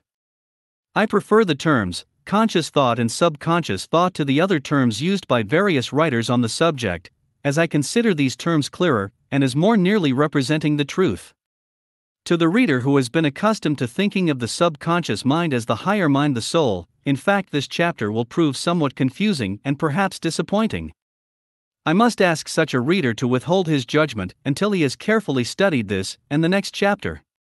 He will be able to do this more readily when he remembers that the subconscious mind, which some writers have exalted over its conscious brother, is also spoken of by the same writers as being the mind that receives all sort of absurd suggestions in the hypnotic state. 51. The mind and its planes. From the conscious mind of another, and acts upon them. These same writers speak of the subconscious mind as the soul of man, and then in the next chapter inform us that a man in whom the subconscious is developed at the expense of the conscious becomes a lunatic. If this be true, when a man's soul leaves behind its conscious brother, and passes into the state of pure subconsciousness, it becomes a lunatic, and the future life a bedlam. These people are mistaking half-truths for truth. Beyond that which we speak of as conscious and subconscious, is something higher than either, which may be called the superconscious. I will take up that subject after I have discussed the conscious and subconscious functions of the mind. Do not confuse the attributes of the superconscious faculties with the manifestation of the subconscious functions of the mind. Man has but one mind, but he has many mental faculties, each faculty being capable of functioning along two different lines of mental effort. There are no distinct dividing lines separating the two several functions of a faculty, but they shade into each other as do the colors of the spectrum. A conscious thought of any faculty of the mind is the result of a direct impulse imparted at the time of the effort. A subconscious thought of any faculty of the mind is the result of either a preceding conscious thought of the same kind, a conscious thought of another, along the lines of suggestion, thought vibrations from the mind of another, thought impulses from an ancestor, transmitted by the laws of heredity, including impulses transmitted from generation to generation, from the time of the original vibratory impulse imparted by the primal cause, which impulses gradually unfold and unsheath when the proper state of evolutionary development is reached. The conscious thought is newborn fresh from the mint, whilst the subconscious thought is of less recent creation, and in fact, is often the result of vibratory impulses imparted in ages long past. The conscious thought makes its own way. The law of the new thought. 52. Brushing aside the impeding vines and kicking from its path the obstructing stones. The subconscious thought usually travels along the beaten path. A thought impulse originally caused by a conscious thought of a faculty may become by continued repetition or habit strictly automatic, the impulse given it by the repeated conscious thought developing a strong momentum which carries it on, along subconscious lines, until stopped by another conscious thought, or its direction changed by the same cause. On the other hand, thought impulses continued along subconscious lines may be terminated or corrected by a conscious thought. The conscious thought creates, changes, or destroys.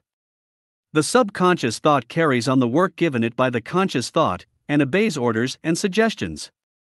The conscious thought produces the thought habit or motion habit, and imparts to it the vibrations which carry it on along the subconscious lines thereafter. The conscious thought also has the power to send forth vibrations which neutralize the momentum of the thought habit. It also is able to launch a new thought habit or motion habit with stronger vibrations which overcomes and absorbs the first thought or motion and substitutes the new one.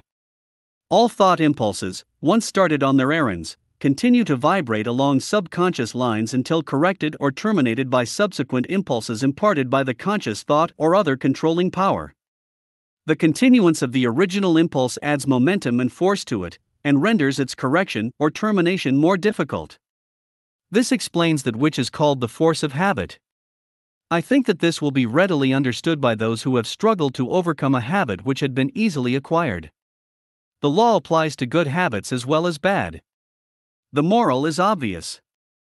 Several of the faculties of the mind often combine to produce a single manifestation. A task to be performed may call for the combined exercise of several faculties, some of which may. 53. The mind and its planes. Manifest by conscious thought and others by subconscious thought. The meeting of new conditions, new problems calls for the exercise of conscious thought, whilst a familiar problem, or task, can be easily handled by the subconscious thought, without the assistance of his more enterprising brother.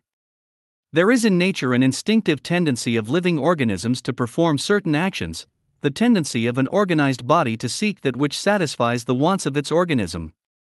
This tendency is sometimes called appetency. It is really a subconscious mental impulse, originating with the impetus imparted by the primal cause, and transmitted along the lines of evolutionary development, gaining strength and power as it progresses, grows and unfolds. Man, the highest type of life yet produced upon this planet, shows the highest form of subconscious mentation, and also a much higher development of conscious mentation than is seen in the lower animals, and yet the degrees of that power vary widely among the different races of men. Even among men of our race, the different degrees of conscious mentation are plainly noticeable, these degrees not depending, by any means, upon the amount of culture, social position, or educational advantages possessed by the individual. Mental culture and mental development are two very different things. You have but to look around you to see the different stages of the development of conscious mentation in man. The reasoning of many men is little more than subconscious mentation, exhibiting but little of the qualities of volitional thought. They prefer to let other men think for them. Conscious mentation tires them, and they find the instinctive, automatic, subconscious mental process much easier. Their minds work along the lines of least resistance. They are but little more than human sheep among the lower animals and the lower types of men. Conscious mentation is largely confined to the grosser faculties. The law of the new thought. 54.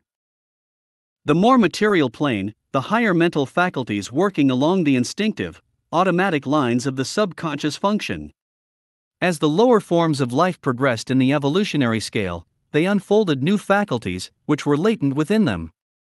These faculties always manifested in the form of rudimentary subconscious thought, and afterwards worked up, through higher subconscious forms, until the conscious thought was brought into play.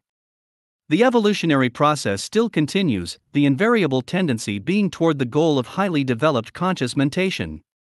This law of evolution is still in progress, and man is beginning to develop new powers of mind, which, of course, are first manifesting themselves along lines of subconscious thought.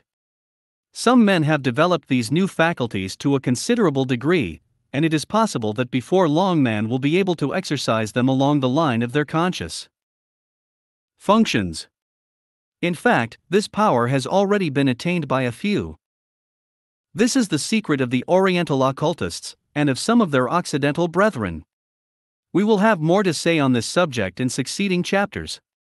The amenability of the mind to the will may be increased by properly directed practice. That which we are in the habit of referring to as the strengthening of the will is in reality the training of the mind to recognize and obey the power within. The will is strong enough, it does not need strengthening, but the mind needs to be trained to receive and act upon the suggestions of the will. The will is the outward manifestation of the I am. The will current is flowing, in full strength, along the spiritual wires, but you must learn how to raise the trolley pole to touch it before the mental car will move.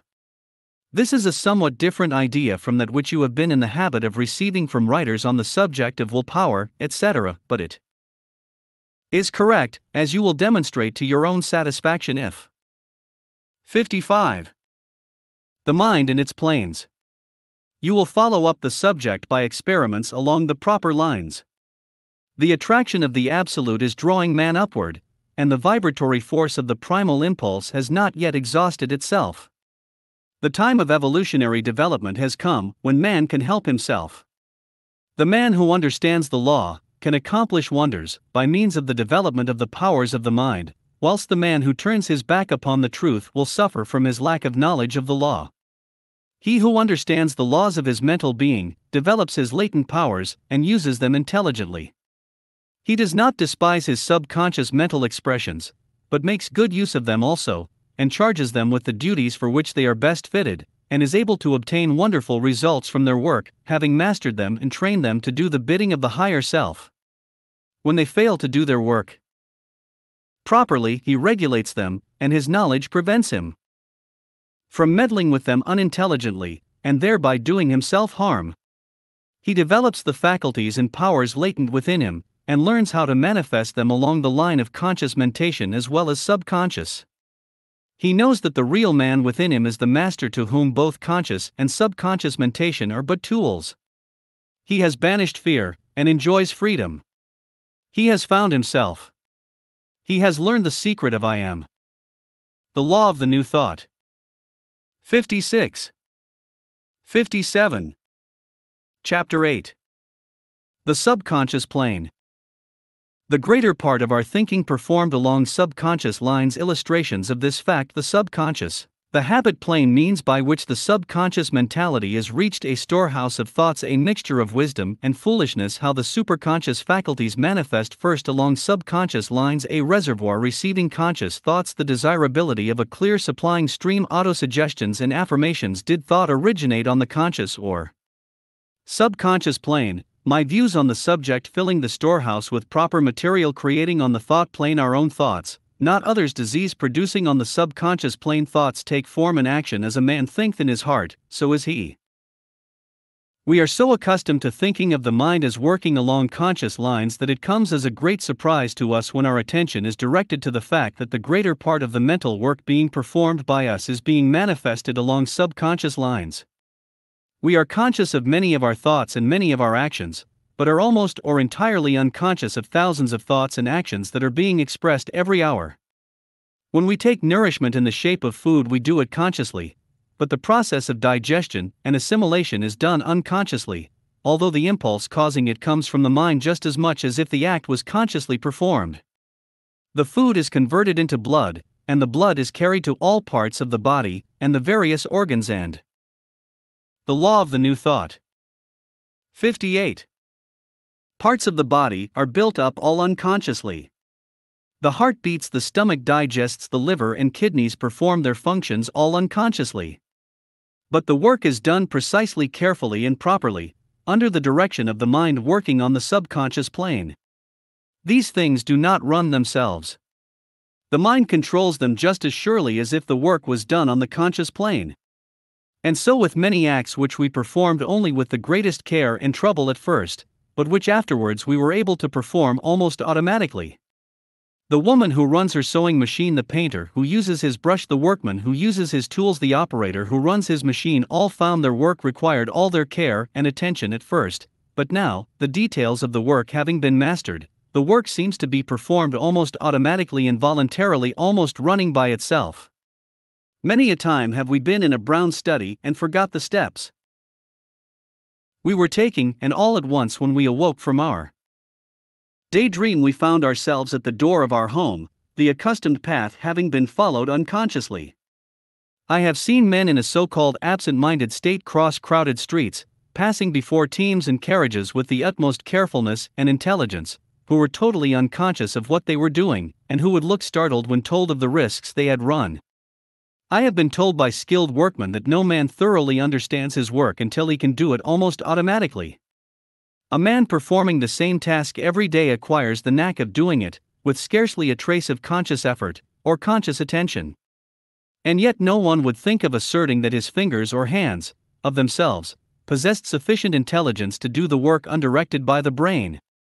The unconscious impulse comes from the brain working on the subconscious plane of effort, and the work is directed just as intelligently as if the entire consciousness was focused upon it. This, of course, can only be done after the mind. 59.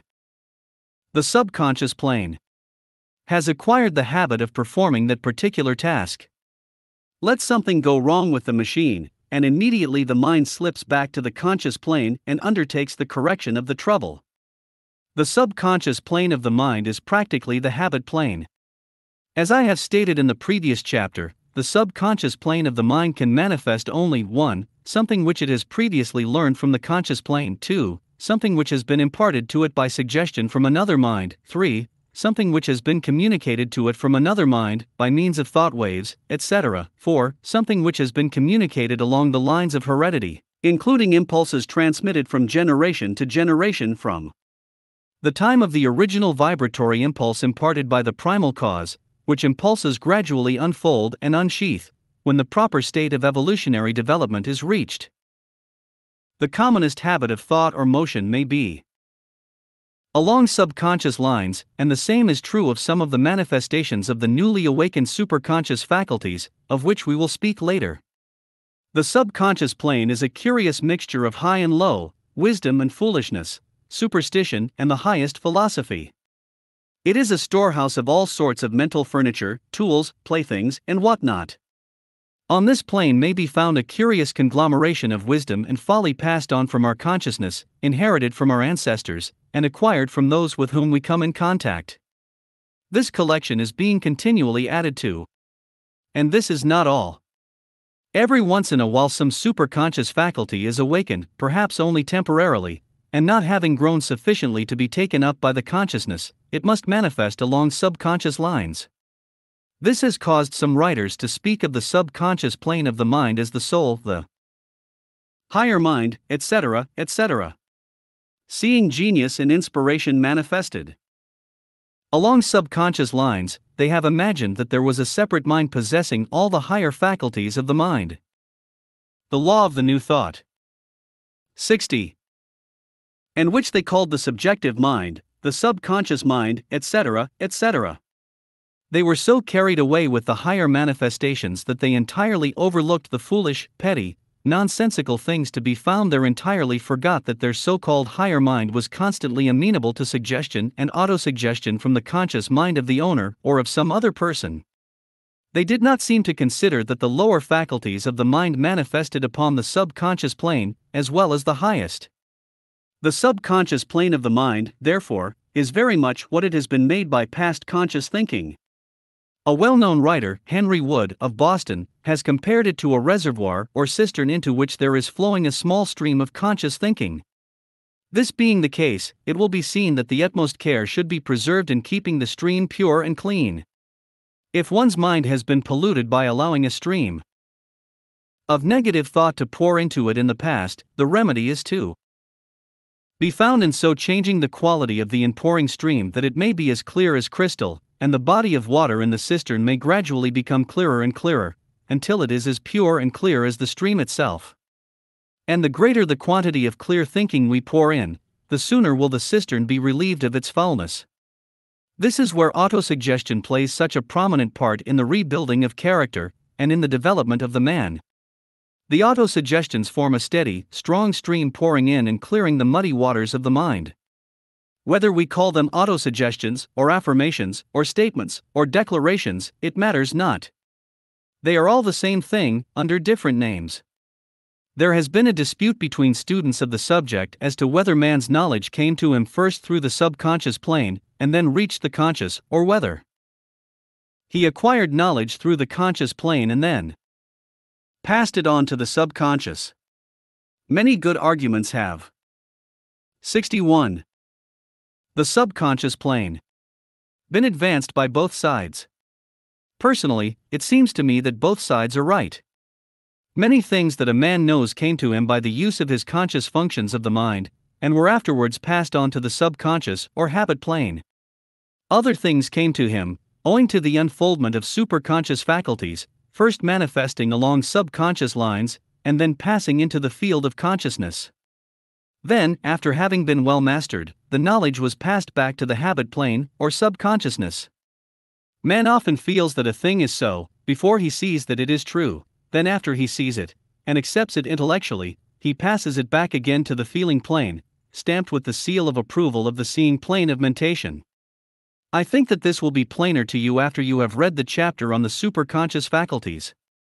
As man advances on the conscious plane, his store of subconscious knowledge becomes to a great extent the result of his own conscious mentation, and less the result of the thoughts and suggestions of others. A man of limited reasoning ability, one who uses his conscious powers of thinking, but little, has a subconscious store almost entirely composed of impressions which he has obtained from others. The suggestions and thought impulses of others go to make up nearly his entire stock of knowledge. He has thought but little himself, in fact, scarcely knows how to think for himself, and depends almost entirely upon others for his mental concepts. As man advances in reasoning powers, he thinks out things for himself, and passes along the result of that thinking to the great subconscious storehouse. And such a man realizes what he is, feels, and recognizes the existence of the real self, and begins to create on the thought plane. He is no longer a mere automaton, he has begun to act for himself. And as he progresses, this power grows. He makes use of the subconscious plane of thought, but he fills the storehouse with new, fresh impressions and conclusions, and gradually but surely eradicates the old negative, erroneous. The law of the new thought. 62. Impressions that formerly filled his subconsciousness. A strong, vigorous, positive thought, sent fresh from the conscious plane, will neutralize a dozen negative thoughts that have been lodged in his subconsciousness, and which have been doing much to drag the man down, and keep him down. If we do not think thoughts for ourselves, somebody else's thoughts and suggestions will fill up our subconscious storehouse, and we will be a creature of their thoughts, instead of having a stock of self-made original thoughts. Many of us have placidly accepted the world's thoughts of fear, superstition, worry, disease, poverty, narrowness, condemnation, bigotry, etc., without hesitation, and our mental storehouse has been filled with such trash. When we break our fetters and shake off our bonds, and are free, then we dare to think for ourselves, and we soon begin to stock up our subconsciousness with bright, fresh, new thoughts of our own, and the old negative thoughts find themselves crowded out or neutralized by the positive thoughts which are now pouring in. New fields of consciousness are opening out before man, and he is progressing rapidly in knowledge. He is drawing on the superconscious faculties for knowledge, and after bringing the results into the field of consciousness, he passes them along, mentally digested, to the subconscious plane, to be used without effort whenever needed. All that which is in our subconsciousness is having a continual influence upon our lives, our actions, our health, our character. To a man whose subconsciousness has been filled with thoughts of disease, it is the easiest thing in the world to become sick. Of course, all the work of producing the disease is on the subconscious plane, and the work is done silently and quietly, but surely, all without his conscious knowledge. All at once he finds himself sick, without knowing how it happened. When he changes his front and begins to steadily send healthy thoughts along to the subconsciousness, he finds that he no longer is troubled with the old complaints which formerly made life a burden to 63. The subconscious plane. Him. The subconsciousness no longer has the old materials to work with and consequently starts to work and uses the new materials, and instead of producing sickness, it builds up a strong, healthy body. If you will carry in your minds the idea of the subconsciousness being a great storehouse, filled with thoughts which you have passed along to it from the conscious plane, and which thoughts are constantly manifesting themselves in action, you will be careful to allow nothing but the very best thought material to pass along to be stored up. You will refuse admittance to the negative thoughts arising in your own mind, and you will refuse admittance to the adverse suggestions of others. What would you think of a man who was laying in a stock of supplies for the winter who would fill his cellars with poisonous foods, disease-producing things, death-giving articles? You would think that he was worse than insane, would you not? And yet that is just what many of you have been doing. You have been filling up this storehouse of the mind with the vilest things. Poisons, deadly things, filthy objects, all of which have sooner or later injured you. Away with them. Cast them out. Fill their places with the strong, healthy thoughts which are coming into your minds since you have become acquainted with the new thought. Remember, thoughts take form and action. This being true, what kind of thoughts do you wish to take form and action within you and through you? Ask yourselves this question and act accordingly. When you find yourselves thinking along a certain line, ask yourselves the question, do I wish this thought to take form and action? If the answer is yes, pass the thought along. If the answer is no, stop thinking along those lines at once and start to work thinking of things exactly opposed to the objectionable line of thoughts. Remember, a positive thought will always neutralize a negative thought. By a positive thought, I mean a thought of courage, hope, fearlessness, determination, and I can and I will thought. By a negative, the law of the new thought. 64. Thought, I mean a thought of fear, worry, hate, malice, disease, I can't, I'm afraid. As a man thinketh in his heart, so is he, is true for the reason that a man is largely the result of his store of subconscious thoughts, and that subconscious store is dependent to a very great degree upon what the conscious thought has made it. You are laying in your supplies of thoughts, and these thoughts will sooner or later take form and action. Be careful in your choice. The best is none too good for you, and is just as cheap as the inferior grade. Use a little common sense and select a good supply of the best in the market. 65. Chapter 9. The Superconscious Faculties. Faculties outside the realm of consciousness, latent, but unfolding superconscious faculties not a part of a subconscious mind, although often manifested along subconscious lines. The distinction between subconscious thoughts and those of the superconscious faculties above consciousness, not below it. Developing superconscious faculties, the subconscious contains only what has been placed there. The superconsciousness contains knowledge heretofore unrevealed to man, drawing on the superconsciousness what the superconsciousness reveals to man what it has revealed. The most important truths come in this way. The higher psychic powers latent within the superconsciousness, productions which have soul in them, come from the superconscious faculties, the dwelling place of the spirit, and its domain recognition of the spirit. There are in the mind of man many faculties which are outside of the realm of consciousness. They seem to be faculties which have lain latent and which, from time to time, are unfolded into the realm of consciousness. Of some of these faculties we have at the present time no actual knowledge, of others, a few advanced men in all ages have become aware, and of this class many of us are now catching occasional glimpses, but as yet do not see clearly, and will not until the process of unfoldment has progressed further. Other superconscious faculties, which were once hidden from man, have unfolded, and we are becoming more and more aware of their existence. Many writers have treated these faculties as forming a part of that which they called the subjective mind, or the law of the new thought. 66. Subconscious mind, etc. But a little reflection will show that the subconscious mentality only contains that which has been placed there by the conscious plane of the mind, the suggestions of others, either verbal or by thought transference, heredity, etc., or by the reflection from these superconscious faculties before they have unfolded into the conscious plane. The subconscious mentality contains only that which has been placed there, while the superconscious faculties contain that which man has never known before, either consciously or subconsciously. Just as the subconscious field of mentation is below consciousness, so are these superconscious faculties above consciousness.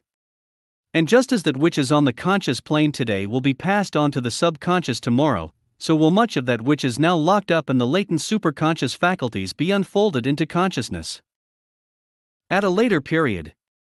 Much that is now a part of our everyday life was at an earlier stage in man's evolution a part of his superconsciousness, and afterwards unfolded into its present consciousness, then was mentally digested and assimilated and passed on to the subconscious plane.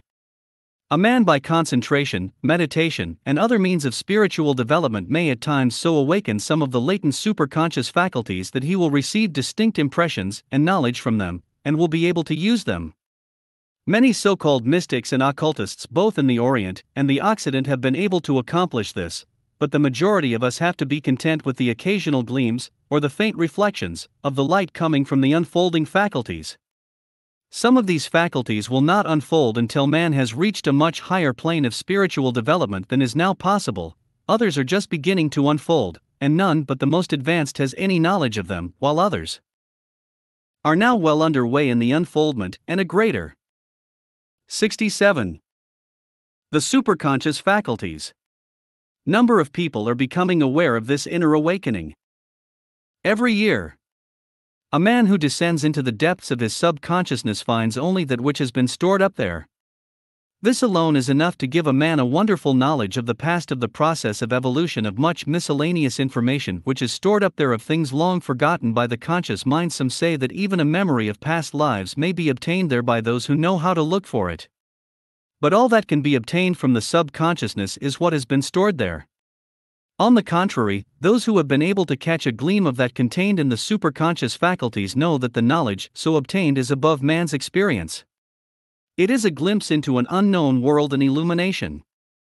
The man who has caught a glimpse of the knowledge contained in some of the superconscious faculties is a changed man. Life is no longer the same to him where before he believed, he now knows. At the best, the little field of consciousness known to the average man, even if to it may be added the entire field of the subconscious, is but small and petty. Most of the things which are the most important are outside of its scope, and his only knowledge of them comes to him as a reflection from the field of superconsciousness.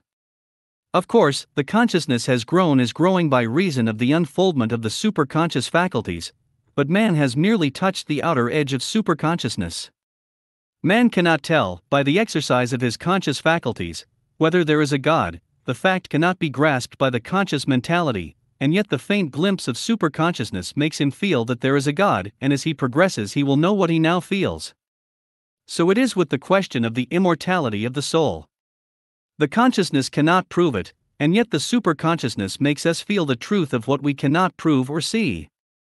And yet these. The law of the new thought. 68. Two questions exceed in importance any other questions before us today. All of our ethical principles, all of our morality, all of our plans of life are based upon these two facts, which we do not know by reason of our consciousness, but which we feel are so because of the gradual unfoldment of the superconsciousness. As this unfoldment goes on, our ideas of God become less crude, less childish. We see Him as a much greater presence than ever dreamt of by our forefathers, who could see in Him but a magnified man, with all of man's failings, weaknesses, and limitations. And man of the future will have a concept as much higher than ours as ours is higher than that of the savage. And as this unfoldment goes on, our certainty of immortality becomes stronger. It becomes more of a matter of knowing than belief. In some of us the unfoldment has approached the field of consciousness, and some have awakened into a state of consciousness of immortality. Just stop to think for a moment and consider from whence come our feelings of justice, mercy, love, sympathy, kindness? Not from the old consciousness, surely. The intellect does not tell us these things. Why should man show love or comradeship or sympathy for another, if the intellect alone decides the question? Why should not every man look out for himself and leave his brother to starve and suffer? Why should he not trample his brother in the mire and take his belongings? Is there anything in cold intellect to tell you to do otherwise? Not a thing, not a thing. Then why do you not do these things? I'll tell you why. Because you cannot. Because from the inner recesses of your soul comes a protest. You do not stop to reason about the matter, you listen to the voice from within, gaze at the light that comes from the unfolding superconsciousness. But you say, all men have always had these feelings, and that you do not see what unfolding superconsciousness has to do with the question. Stop a moment. Did man always feel thus? Was human sympathy always as marked as today? Were men always so broad in their love as today? No, it is a gradual. 69. The superconscious faculties. Unfoldment a steady opening. We are today little more than barbarians in some things, but we are growing as the unfoldment goes on, and some of these days it will be impossible for us to do that which seems perfectly natural for us today. In not so many years men will look back with amazement upon our record of warfare, bloodshed, killing, exterminating, and all the rest, and will wonder how a people of our intellectual development could have suffered these things to be done. They will view our acts as we view the crimes of the arena of ancient Rome. And our economic and social inhumanity to our brothers will seem horrible to the men and women of that day. It will seem incredible to them, as they will have reached a stage of spiritual unfoldment which will render it simply impossible for them to do the things which today seem perfectly natural and unavoidable to us. To them the brotherhood of man will be no idle dream, but a live everyday truth, worked out in their lives. They cannot avoid this, it will come with unfoldment. From this region of the superconscious comes that which is not contrary to reason, but which is beyond reason. This is the source of the illumination, enlightenment, inspiration. This is the region from which the poet obtains his inspiration, the writer his gift, the seer his vision, the prophet his knowledge. Many have received messages of this kind from the recesses of the superconsciousness, and have thought that they heard the voices of God, of angels, of spirits, but the voice came from within. In this region are to be found the sources of intuition. Some of these superconscious faculties are higher than others, but each has its own part to play. Many of the higher psychic powers lie latent within the region of the superconscious. Some of us are able to use these gifts to a greater or lesser degree, but to all but a few this use is always more or less on the unconscious plane. We find it hard to manifest psychic powers to order. But by practice and by growth, these gifts are brought within the realm of consciousness, and we are enabled to use them just as we. The law of the new thought. 70. Would use any other faculty of the mind or body. When man has attained this power, he will have mastered wonderful forces, and will have at his disposal instruments and tools of which but few dream at this time. It is a wise provision of the law that man shall not acquire the use of these powers until he is ready for them. When he is ready for them, they come, and he then knows enough not to use them improperly. As the higher psychic faculties unfold, the spiritual faculties also unfold, thus making it impossible for the possessor to use his newfound forces improperly. The man who aspires to high psychic powers must come with clean hands and clean heart. In truth, the very fact that he seeks power for the sake of power shows that he is not the proper possessor of these gifts. It is only when he cares not for power that power comes. Strange paradox, wonderful wisdom. This field of superconsciousness is a source of the highest happiness to the man who recognizes its existence and who will open himself to the knowledge coming from it, even though the faculty be not fully unfolded. You understand that the complete unfoldment of such a faculty brings it full into the field of consciousness, and it is no longer a superconscious faculty, but belongs to our conscious mentality. Many a man has received inspiration from within, and has been given a message which astonished the world. Many poets, painters, writers, sculptors have acted upon the inspiration received from their superconsciousness. And you will notice that certain poems, certain writings, certain pictures, certain statues, have about them an undefinable something which appeals to us, and makes us feel their strength, which is absent from the productions of mere mental effort. Some of us are in the habit of saying that such productions have soul in them, and we are far nearer the truth than we realize when we say this. Some writers satisfy the intellect but fail to cause the reader to feel, while another writer will write a few verses or a short story and lo, the world is thrilled with the message. This is also true of the 71. The superconscious faculties. Orator or speaker, who thrills an audience with a few simple words coming straight from the inner self, while a far more polished speaker attracts merely an intellectual interest. Our superconscious faculties are our only means of communication with the center of life, with higher powers. Through them come the messages to the soul. There are times when, through these faculties, our vision penetrates beyond the boundaries of personality, and our souls blend with and commune with the divine. Through the channels of the superconscious are we made acquainted with the real self, through them are we made aware of the I am. Through the same sources are we made cognizant of the oneness of things, of our relation to the whole. Through them are we made sure of the existence and presence of God, of the immortality of the soul. The only answers to the vital questions of life and existence are received through these channels. In the inmost recesses of the superconsciousness is found the resting place of the soul, the Holy of Holies. Here dwells the divine spark, which is our most precious inheritance from God, that which we mean when we say the Spirit. It is the soul of the soul, the center of the real self. Words cannot convey an idea of the real meaning of the Spirit. To understand it, one would need to understand God, for it is a drop from the Spirit ocean, a grain of sand from the shores of the infinite, a particle of the sacred flame. It is that part of us, toward the full recognition and consciousness of which all this process of evolution, growth, development, and unfoldment is tending. When we learn to recognize the existence and reality of the Spirit, it will respond by sending us flashes of enlightenment, illumination. As one grows in spiritual development, he becomes accustomed to this voice from within, and learns to distinguish it from messages from the different planes of the mind, learns to follow its leadings, and allows it to work through him for good. The law of the new thought. 72. Some men have so far developed in spiritual understanding that they live the life of the Spirit, are led by the Spirit. The Spirit is influencing all of us much more than we are aware, and we can bring ourselves into a conscious realization of its leadings if we will but trust it, and look toward it for light. I cannot attempt to go further into this subject, as it is something for which one fails to find words wherewith to describe it. Those who have awakened to an awareness of it will understand what I mean, and those who have not yet been made conscious of it would simply misunderstand me if I were to attempt to state an awful inward feeling foreign to their experience. The Spirit is that within man which closest approaches the center, is nearest to God. And when one becomes in close conscious touch with it, he feels his nearness to the universal presence, he feels the touch of the unseen hand. Many of you who read these words have had moments in your lives when you were for the moment conscious of being in the awful presence of the unknown.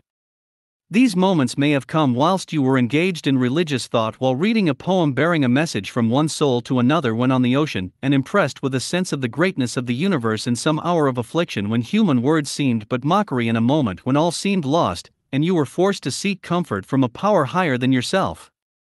But no matter how or when these experiences have come to you, there was no mistaking their reality, no doubting the abiding sense of peace, strength, and love of which you became conscious. In these moments you were conscious of the Spirit within you, and of its close relationship with the center. Through the medium of the Spirit, God makes himself known to man. 73. Chapter 10. The Soul's Question. Whence come I? Whither go I? What am I? What is the object of my existence? Questions asked in all ages, in this and other worlds, the question absolutely unanswered for most men. Struggles for freedom, climbing the mountain of knowledge, the task begun, not ended, the spiritual hunger bred, not stones, the want is the prophecy of the means of satisfying it. The intellect will not answer the riddle of the universe, the answer must come from within, the something within, the development of spiritual consciousness, the intelligent faith which knows, not merely understands unexplored regions of the soul, not contrary to intellect, but beyond it a new world of knowledge opened out before the mental gaze, joy insuperable. What am I? Whence come I? Whither go I? What is the object of my existence? These questions have been asked by man in all ages, all countries, all climes. And if the countless worlds surrounding the millions of suns in the universe are inhabited, and I believe that they are, these questions have been asked, there have perhaps been answered by some of the dwellers of worlds wherein life is manifested in higher forms than we have yet attained in this.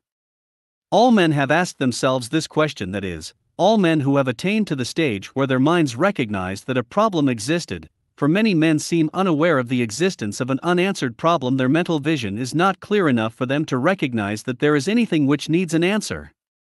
To most of us the question remains. The law of the new thought. 74. Absolutely unanswered, the smallest detail of the inquiry remains unsolved. We have cried aloud in agony of mind, have shouted to the infinite a demand that we be told something of ourselves, but nothing comes back to us, but the despairing echo of our own cry. As the poet has so pathetically expressed it. For what am I? An infant crying in the night, an infant crying for the light, and with no language but a cry. We are like the squirrel in the cage, who exhausts himself in traveling the long road of the wheel, only to find himself, at the end of his journey, just where he started. Or worse still, like the newly caged wild bird, we dash ourselves against the bars of our mental prison, again and again, in our efforts to gain freedom, until at last we lie weak and bleeding, a captive still. We have sought to climb the mountain of knowledge, urged on by the thought of the place of blissful rest at the summit. We have toiled wearily up the steep and stony sides, and finally, with bleeding hands and tired feet, with body and mind exhausted by our efforts, we reach the summit and congratulate ourselves upon the ending of our task. But when we look around us, lo! Our mountain is but a foothill far above us, towering higher and higher, rise range after range of the real mountains, the highest peaks being hidden among the clouds. We have felt that hunger for spiritual knowledge that transcended the hunger for bread. We have sought this way and that way for the bread of life, and found it not. We have asked this authority and that authority for the bread that would nourish the soul, but we were given nothing but the stone of dogma and creeds. At last, we sank exhausted, and felt that there was no bread to be had, that it was all a delusion, and a will-o'-the-wisp of the mind, that there was no reality. 75. The soul's question. To it. And we wept. But we forgot that just as the hunger of the body implies that somewhere in the world is to be found that which will satisfy it, that just as the hunger of the mind implies that somewhere is to be found mental nourishment, so the mere fact that this soul hunger exists is a sure indication that somewhere there exists that which the Absolute has intended to satisfy it. The want is the proof of the possibility of the fulfillment. The trouble is that we have been seeking outside that which we can find only within. The kingdom of heaven is within you. If you prefer to try to solve the problem of life, the riddle of the universe, by scientific investigation, by exact reasoning, formal thought, mathematical demonstration, by all means follow this method. You will be taught the lesson of the power and the limitations of the human intellect. You will travel round and round the circle of thought, and will find that you are but covering the ground over and over again. You will find that you have run into the intellectual cul-de-sac, the blind alley of logic. After you have beaten your wings against the cage of the unknowable, and fall bruised and exhausted, after you have done all of which your intellect is capable, and have thus learned your lesson, then listen to the voice within, see the tiny flame which burns steadily and cannot be extinguished, feel the pressure of the something within, and let it unfold. You will then begin to understand that as the mind of man developed, by slow stages, from sensation to simple consciousness, from simple consciousness into self-consciousness, in its lowest and highest degrees, so is there a consciousness in store for man, and some few have attained it, higher than we have heretofore imagined, which is now beginning to manifest itself. You will then understand that there may be an intelligent faith which knows, not merely believes. These and other lessons you will learn in time. The law of the new thought. 76. As you progress along the lines of spiritual unfoldment, you will find other sources of knowledge, seemingly apart from the intellect, although in reality allied to it. You will find that there are regions of the soul, heretofore unexplored, which you are invited to enter. You will find that you will be able to gain knowledge regarding these great questions which have defied your intellectual efforts, and although the information will not come to you through the door of the intellect, yet it will not be repugnant to the intellect. It will not be contrary to intellect, but will be beyond intellect. Instead of reaching the ego through the portals of the intellect, it will seem to come from a higher source, the higher reason, and will be then passed down to the intellect, that the latter may assimilate it and combine it with what it already has stored up. You will find that you have a new world of knowledge opened out before your mental gaze. And you will rejoice at the sight. And, when you have reached the stage where you feel the promptings of the higher reason, and are able to live in accordance therewith, you will say with Edward Carpenter, "Lo! The healing power descending from within, calming the enfevered mind, spreading peace among the grieving nerves. Lo! The eternal Savior, the sought after of all the world, dwelling hidden, to be disclosed, within each. O joy insuperable!" 77. Chapter 11. The Absolute. God has begotten the universe. The universe has no boundaries or limits. God manifested in every atom. The causeless cause, the intellect, and its troubles. Man may spiritually know the reality of God. Man's different concepts of God, God's attributes, omnipotence, omniscience, and omnipresence, and their explanation. The Father, Mother, the apparently conflicting ideas regarding God, reconciled God's manifestations, substance, energy, and spirit. All men really worshipping the one God, although apparently worshipping many a personal God without the limitations of personality. God manifesting in infinite spirit, in infinite energy, in infinite substance. Man growing in God consciousness. Nearer, my God, to thee all are children of God, with a share of his attributes. God has begotten and governs by law that which we call the universe. And that universe is not the petty thing that many of us have been considering it to be. It is not the earth as a center, with sun, moon, and stars circling around it, all designed to contribute to the comfort, welfare, and well-being of the inhabitants of that speck of dirt, the earth. It is a universe, the very idea of which cannot be grasped by the human mind. It is infinite. It has no boundaries, no limits. All parts of space are filled with manifestations of the Absolute. Countless suns exist, each having their planetary systems. Worlds are coming into existence every day, and each day worlds are passing out of existence. Of course, when I say coming into existence and going out of existence, I mean that they are changing form, being gathered together. The law of the new thought. 78. Or being dissolved. There is no destruction in nature, only change of form. Man in his egotism has imagined himself to be the highest possible form of created life, has thought of this tiny grain of matter, the earth, as the only bit of matter containing life. When he realizes that there are millions upon millions of worlds containing life in higher or lower forms, when he realizes that this old earth is but as a grain of sand upon the seashore of the universe, when he realizes that in other spheres there exist beings as much higher than man is higher than the amoeba, then he begins to realize the comparative insignificance of man and the greatness of God.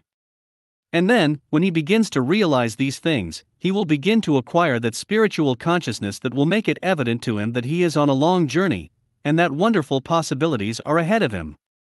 He will realize that as he advances along the path, he will acquire new powers, new intelligence, new attributes that will make him as a very God compared to his present state, although the grandest and highest state that he can imagine for himself will make him, as compared to God, only as a tiny speck of dust playing in the sunbeam as compared with the sun itself. God manifests himself in every atom of matter, in every atom of energy, in every atom of intelligence. His manifestations, although apparently innumerable, are all simply different manifestations of the same thing. There is really but one manifestation of God, taking upon itself countless forms and appearances. We are the expressions of God's power, limited, it is true, but yet constantly growing, impelled upward by the attraction from above, and developing into a realization of our relation to all the other expressions of God and to God himself. God exists, has always existed, and will always exist. He is the only thing in the universe that has no preceding cause.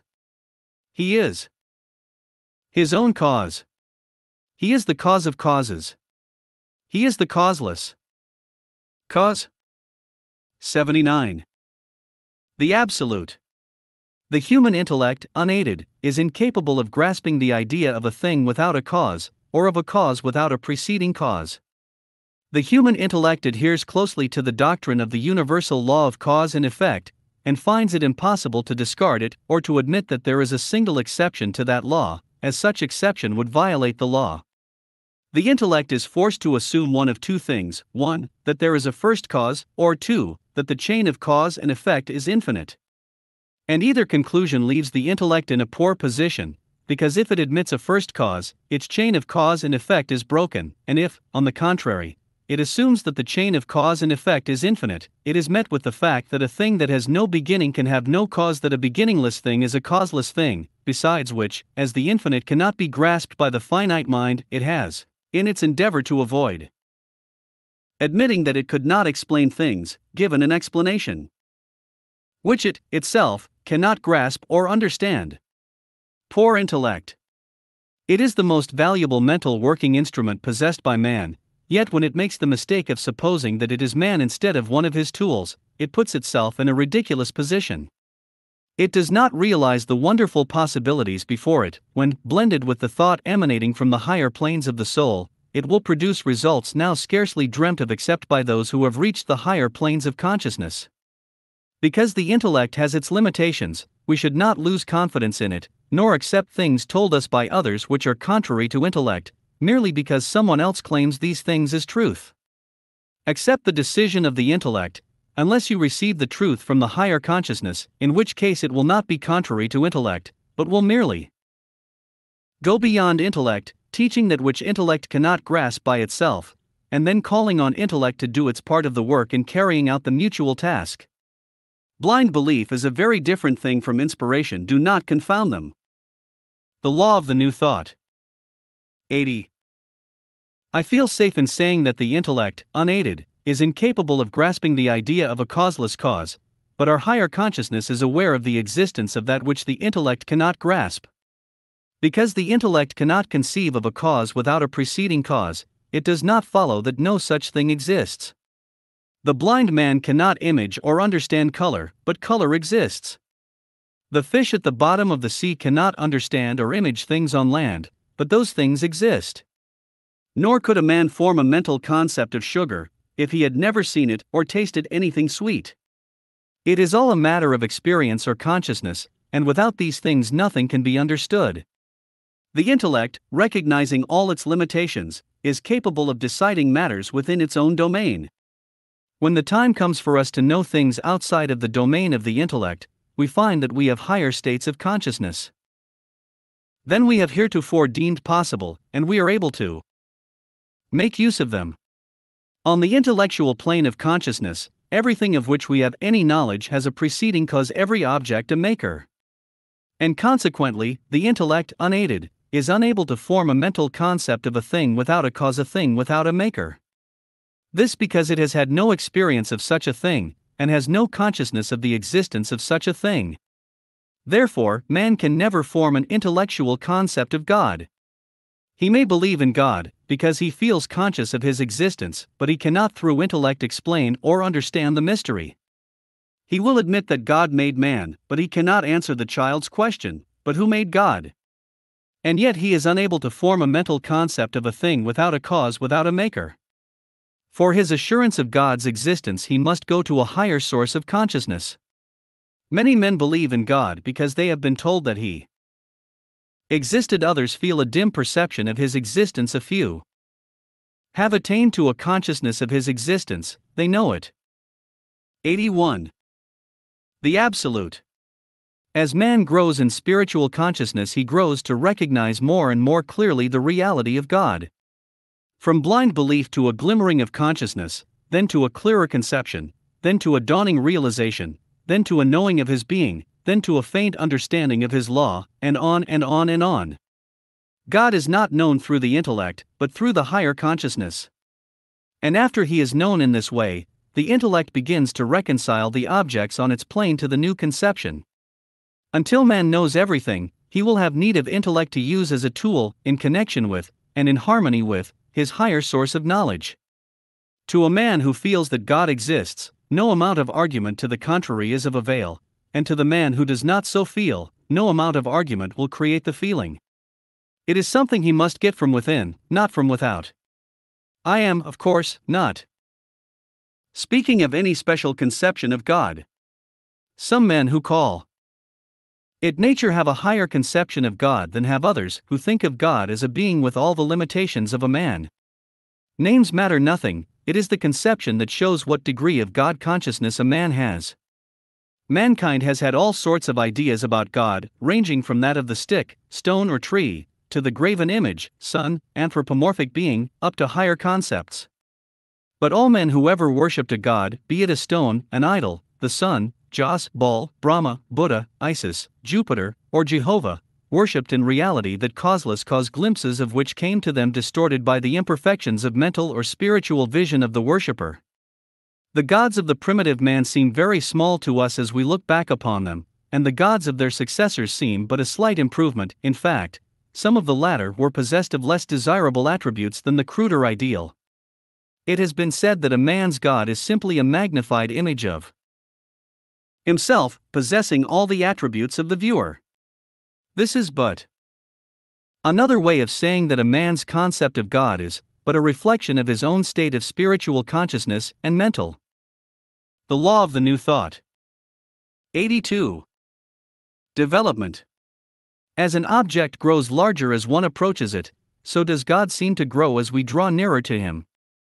And yet, in both cases, the change is not in the object, but in ourselves. If you know a man's idea of God, you know what he is himself, or rather what state of growth he has reached. The highest idea of God possessed by man carries with it the attributes of omnipotence, omniscience, omnipresence. Many persons admit this, and use these terms lightly, without having the faintest conception of their real meaning. Let us see what these words mean, and then perhaps we will understand better what we mean when we say God. Omnipotent means almighty, all-powerful. This, of course, means that God is possessed of all power, that all power is His, not some power, but all power, that there is no other power, and consequently all power is God's power. This leaves no room for any other power in the universe, and consequently all manifestations of power in the universe must be forms of the power of God, whether we call the results of that manifestation of power good or bad. It is all the power of God. Omniscient means all-knowing, all-wise, all-seeing.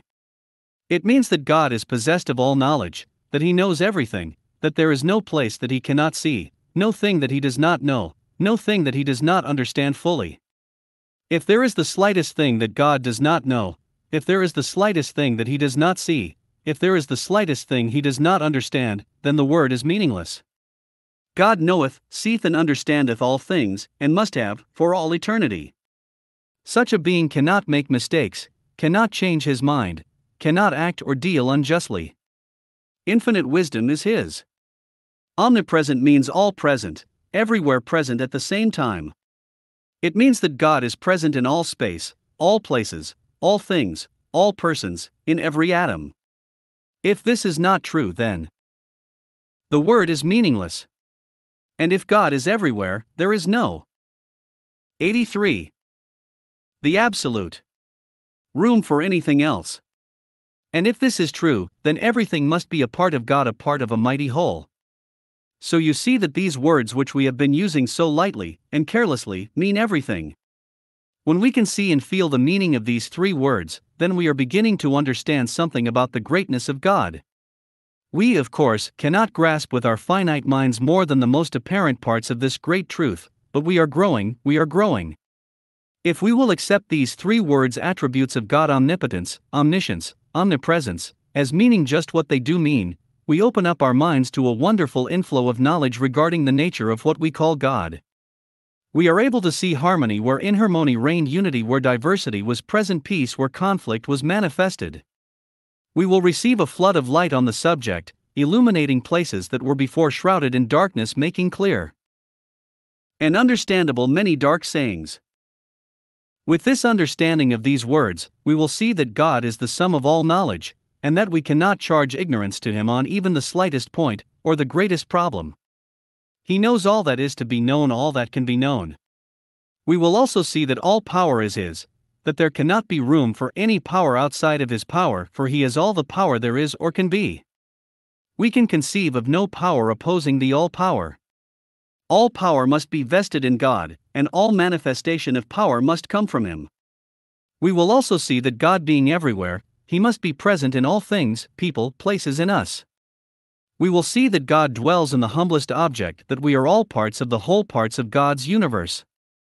Small parts, it is true, but still parts, and even the smallest part is dear to the heart of the whole.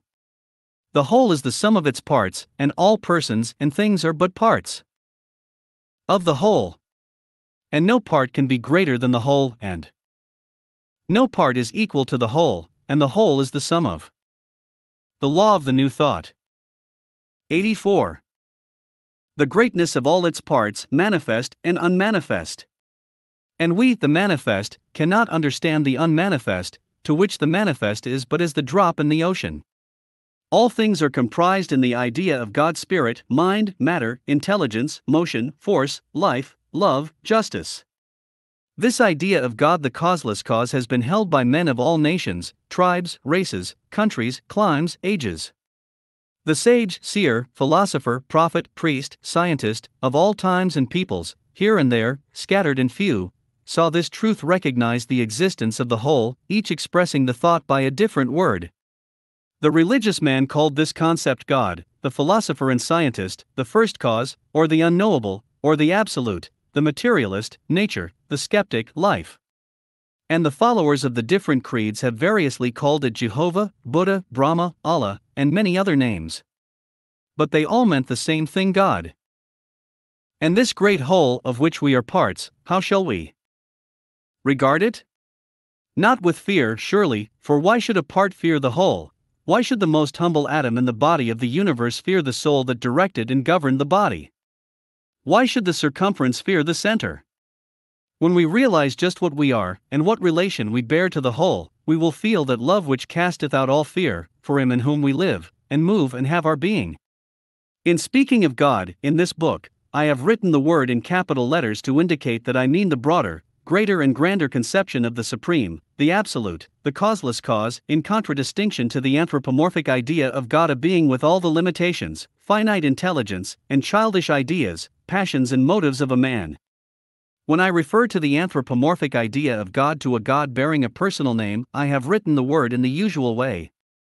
I have, you will notice, used the words him, his, etc., in referring to God, not because I consider him as being masculine or more like man than like woman, but merely because it is more convenient. 85. The absolute. To follow the usual form and to avoid the use of the word it, which we usually apply to inanimate or lower things. God has no sex. Or perhaps it would be better to say that he combines within himself both the father-mother elements, which appear separately in his manifestations. This idea of attributing to his God the attribute of the male alone is probably explained by the fact that primitive man considered woman an inferior being and preferred to think of his God as being like himself, a male.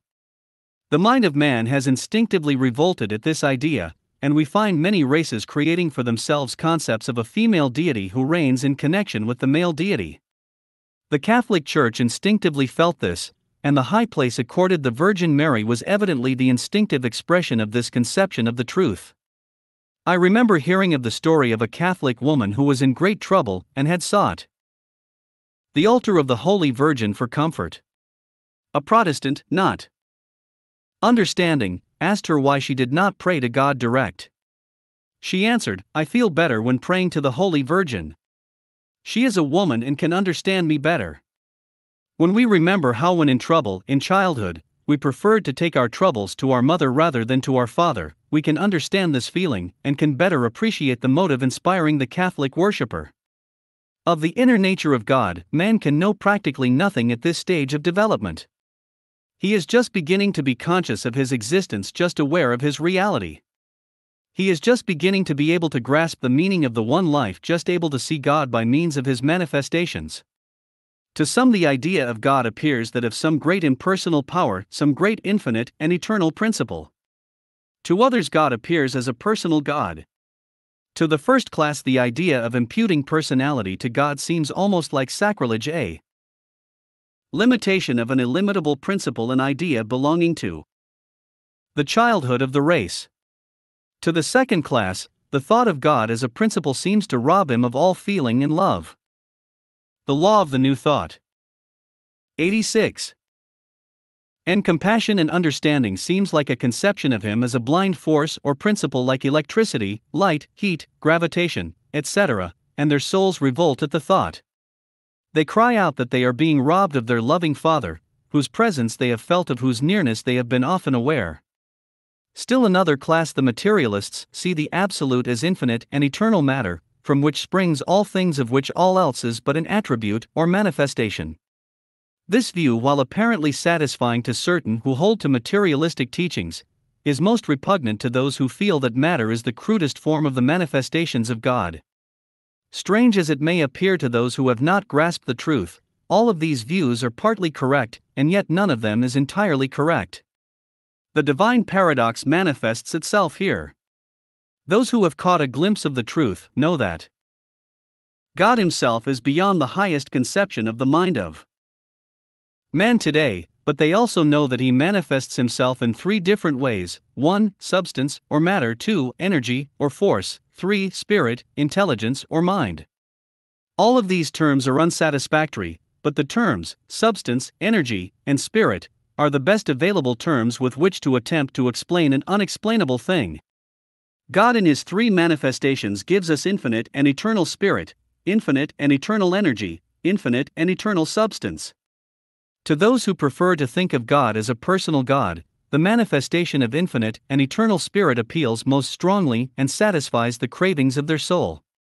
To those whose intellects have refused to be satisfied with the conception of God as a person, and yet who are unwilling to think that there is nothing but manifestations of matter, the manifestation of infinite and eternal energy satisfies the intellectual demand. To those whose hearts no longer crave the belief in a divine Father, and who can see nothing but matter as the cause of all. 87. The absolute life, the manifestation of infinite and eternal substance, seems to explain all. When we realize that no matter whether we be materialists, occultists, or orthodox believers, we are all, in reality, looking to the same causeless cause God is seen through some particular manifestation, we will cease to find fault and abuse each other. We will see that we are all children of the same Father, all brothers and sisters looking to that Father as the source of our being and as our strength and comfort. We will then get, for the first time, the real idea of the fatherhood of God and the brotherhood of man.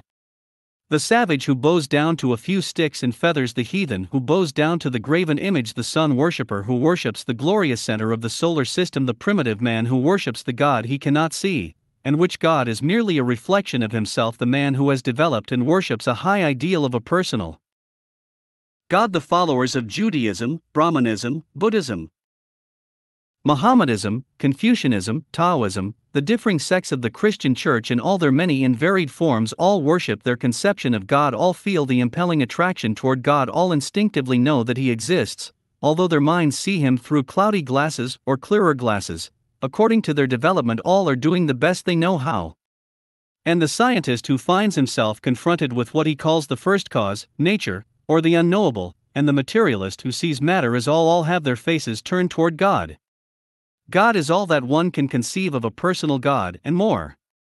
He is the personal God without the limitations of personality. He comprises all that we have loved to look for in a personal God, and more. He is the God we have always worshipped, but now that we are nearer to Him, we see that He is much greater, much grander, much more divine than we had ever conceived Him as being. He is all that we could wish, and yet more. He combines the law of the new thought. 88. The love of father, mother, brother, sister, yet the love of every human relation, and yet these attributes are but as an atom of His capacity for love. In the manifestation of Spirit, God fills our every expectation, wish, hope, and desire, and then far transcends them.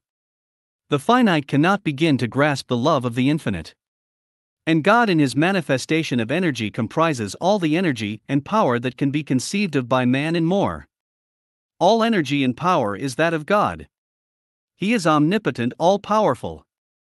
And God in His manifestation of Spirit is omniscient. He possesses all knowledge. There can be no knowledge outside of Himself. He is the sum of all knowledge and wisdom. He makes no mistakes, He changes not His mind, He repents not, He learns not, He knows and has always known. And God in His manifestation of substance is omnipresent, His substance is everywhere, and there is no other substance. The materialist is correct when he states that matter is omnipresent, present everywhere, but he mistakes the manifestation for that which lies back of it, the manifestation for the manifester. The metaphysician, the occultist, and the physical scientist have arrived at the same stage. From their differing points of view, they see that spirit, energy, and substance, or as the scientists term them, intelligence, force, and matter, are infinite and eternal. Many have agreed upon this point, and have been unable to analyze further. They have stated that there were these three principles in the universe, and that further back they could not reason. They are right, but they fail to see that these things are not causes, but are the manifestation of the one, the causeless cause, God.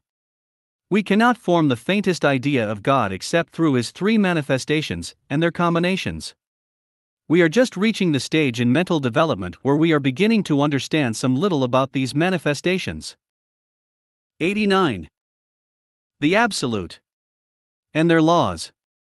We are just beginning to avail ourselves of our little knowledge regarding them, and are learning to turn our knowledge to account, in the direction of making use of some of the wonderful forms of energy which we have discovered. We have, as yet, only the most elementary knowledge of these manifestations of God, and we might go on for millions of ages, and still be in the kindergarten stage. And until we can at least faintly grasp the meaning and nature of these wonderful manifestations of God itself, we cannot hope to even dimly imagine that which lies behind them, God Himself. And why attempt to fathom the unfathomable at this time? Why attempt to master the higher mathematics of life, when we are just learning that 2 and 2 make 4? What folly! Let us learn as much about these manifestations as we can. Let us grow into the broader knowledge of them that is coming to us from without and from within, and rejoice. Let us look forward to the worlds we have still to conquer, the ages of blissful knowledge that lie ahead of us, and be glad. Let us rejoice and shout that at last we have found the path, and let us travel it with confidence and courage and joy. Let us not weep now that we have found that God is so much greater than we ever dreamed of. Let us not feel that He has been set so much farther away from us, for such is far from being the case. When we once get our new bearings, we will see that as our idea of God has grown, we ourselves have grown in proportion. Let us realize that with the consciousness of the existence of God, we have gained a consciousness of being nearer to Him, of being a part of the whole, of not being merely created by God, but of being begotten of Him, as possessing an atom of His Spirit, a portion of His substance, a particle of His power, of being of Him, and not from Him, of being a part of Him, and not apart from Him. And let us know that as we grow, unfold, and develop, we will acquire a greater share of all of His attributes, knowledge, power, and command over space. Let us remember that we are begotten of Him, and as the child. The law of the new thought. 90. Possesses all the qualities of the Father, in a less developed form, so do we, the children of God, possess a particle of each of His attributes. Think of it for a moment, and then remember that we are growing. Thou great eternal infinite, the great unbounded whole. Thy body is the universe, thy spirit is the soul. If thou dost fill immensity, if thou art all in all, if thou wert here before I was, I am not here at all.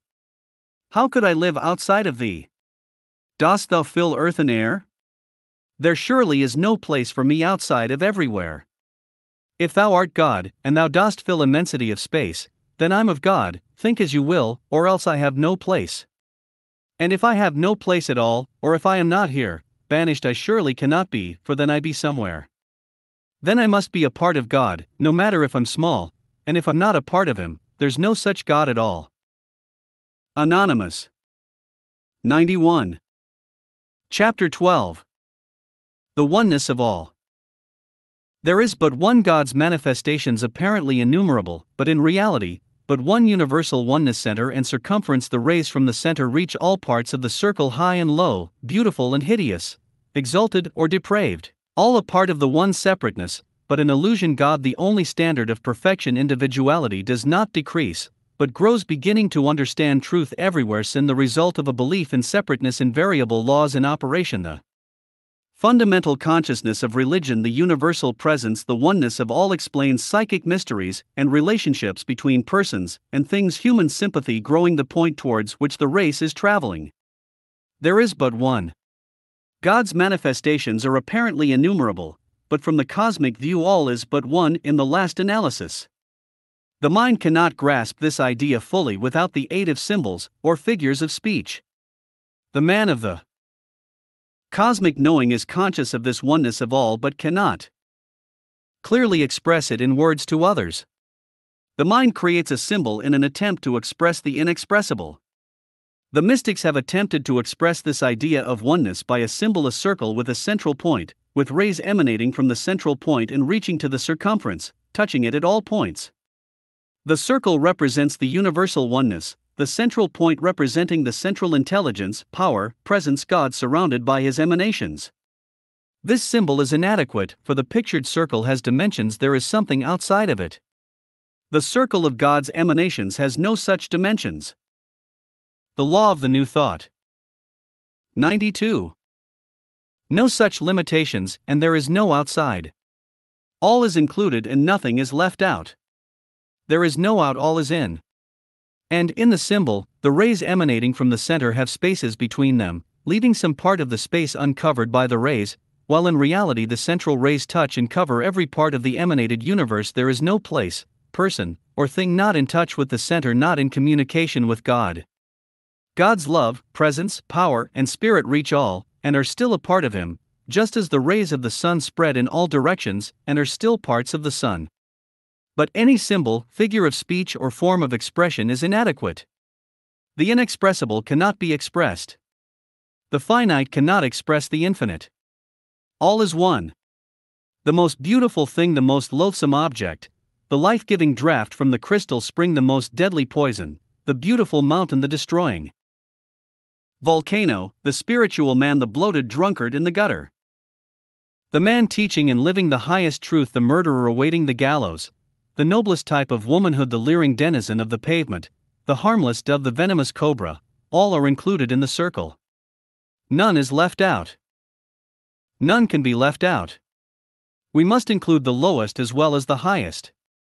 On other planes of life are radiant creatures as much higher than man, as we know him, as man is higher than the amoeba. And on still other planes are forms of life lower than any known to us. And they likewise are included. They are all in the circle, archangel and elemental form. They are one with us, the higher and the lower. And the higher know, and do not shrink from the relationship, nor does the man who sees the truth shrink from the relationship. All is one. And the one is in all. Separateness is but an illusion, a dream of the undeveloped consciousness. As man unfolds into the cosmic knowing, he sees the folly of the idea of separateness, of exclusion, of condemnation of any real difference between parts of the whole. He sees degrees and grades, stages of growth. 93. The oneness of all planes, but no real difference in the last analysis. He sees that God alone is perfect, that all the rest is but relative. As the center is approached, the approaching thing rises in the scale. And the farther away from the center the thing is, the lower in the relative scale does it appear. But higher or lower, it is a part of the whole, a thing begotten by God. The only standard of perfection is God. Each is a part of all. Not only a part, but a part intimately related to, and connected with, every other part. And all is in continual motion, constantly advancing, progressing, developing, unfolding, nearing the center. All life is on the path. And as the part progresses along the path, it becomes more and more conscious of its connection with all, and with the center realizes more and more the lack of separateness, and the oneness of things.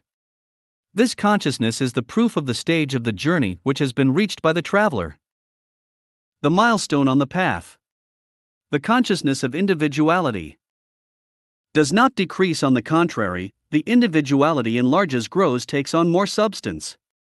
The traveler sees his relationship to, and his connection with, a larger and larger part of the whole, until, far along the path, he becomes conscious of his nearness to all, and the sense of separateness passes away, never to return. The traveler along the path may rest for long periods, may even wander from the path, and be apparently lost, but he never turns backward and stray away as he may, he always returns. When one begins to see things as they are, he becomes aware of rapidly broadening sympathies and understanding.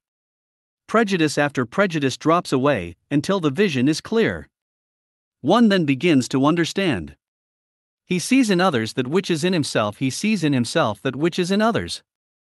And he loses the feeling of superiority, and he ceases to condemn. He pities, but does not condemn. He has a broader insight into the motives of men, a clearer insight into their weaknesses, their temptations. He sees them as fellow travelers on the path. The law of the new thought. 94. Some a little ahead, some a little behind, some stumbling and soiling themselves with the dust and mire of the road, but all travelers on the path, all journeying toward the same place. He sees some truth in all sciences, all religions, all philosophies, but knows that none of them has all the truth. The truth is too great and large a thing to be held in one place, or by any one person. All have a bit of it. When one realizes this, he sees the folly of the bickerings, jealousies, condemnation, prejudices, and bitterness between people of differing beliefs, adherents of different faiths. He recognizes that they are all looking toward the truth from different points of view, that all are doing the best they know how, all are reporting the truth as they see it. As the feeling of separateness drops away, so does the feeling of opposition and difference pass. To one who has this sense of oneness, the world broadens out immeasurably. In fact, to such a one, the universe is the world, and all that it contains seems akin to himself. All men are his brothers, all places his home, all pleasures are his, all pain, his pain, though, in reality, not pain at all life is life. He feels close to everything, man, beast, plant, mineral, all are parts of the one.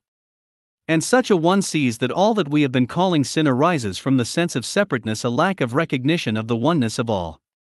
When man finally sees that all is one, and that separateness is but an illusion, he will find it impossible to sin. The relation of man to man will then be adjusted on the basis of the oneness of all, and injustice will then be impossible. The sense of separateness is responsible for man's woes, distress, misery, selfishness, lack of human brotherhood. In the day that is coming, man's law will have outlived its usefulness, and will be forgotten. The divine law of oneness will be written in the hearts of men, and will form an unfailing guide. The welfare of one will be the welfare of all. The fatherhood of God and the brotherhood of man will be living truths and principles of 95. The oneness of all. Action. There will be but one code of ethics and morals, and that will be engraved on the heart of man. Throughout that part of the universe with which we are acquainted, we perceive that invariable laws are in operation everywhere the same. From the humblest form of life to the highest, all are under the law. And from what we know of the oneness of all, we know that these same laws are in operation throughout all the universe, on and on always the same. The suns, surrounded by their systems, obey the same law that controls the movements of the tiniest atom of matter. All is one, and yet the variety of manifestation and expression is infinite. Each is a part of the whole, and yet the whole expresses itself differently in each. The separate experience of the part goes to make up the combined experience of the whole. Men differ in details, yet in the main agree upon the essentials. Take all the different forms of religion and analyze them, and what do you find after discarding the useless material? Simply this: a consciousness, coming from within, that there is, back of all things, and in all things, a universal presence which loves that which has emanated from it. This is the fundamental consciousness of religion. What more do you want? All the rest has been built around it by man's ignorance, conceit, and desire to rule his fellows by a show of superior knowledge. Around this divine spark, priestcraft has built temples intended to shelter it, but which really have almost shut it out from view. Tear down the obstructions and gaze fearlessly, and without hindrance, upon the light of the Spirit.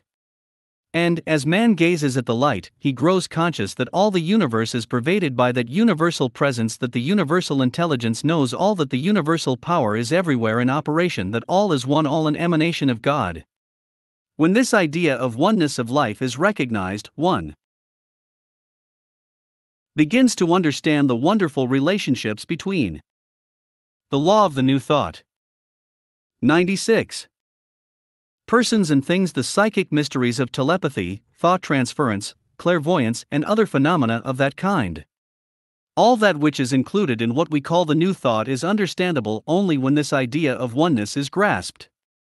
Many dark places are illumined, many hard sayings understood, many difficult facts assimilated and absorbed when we recognize this idea of oneness. Human sympathy, love, affection, pity, compassion, tenderness, brotherly love, humanity, are understood in no other way. As man grows into this understanding, his sympathies increase.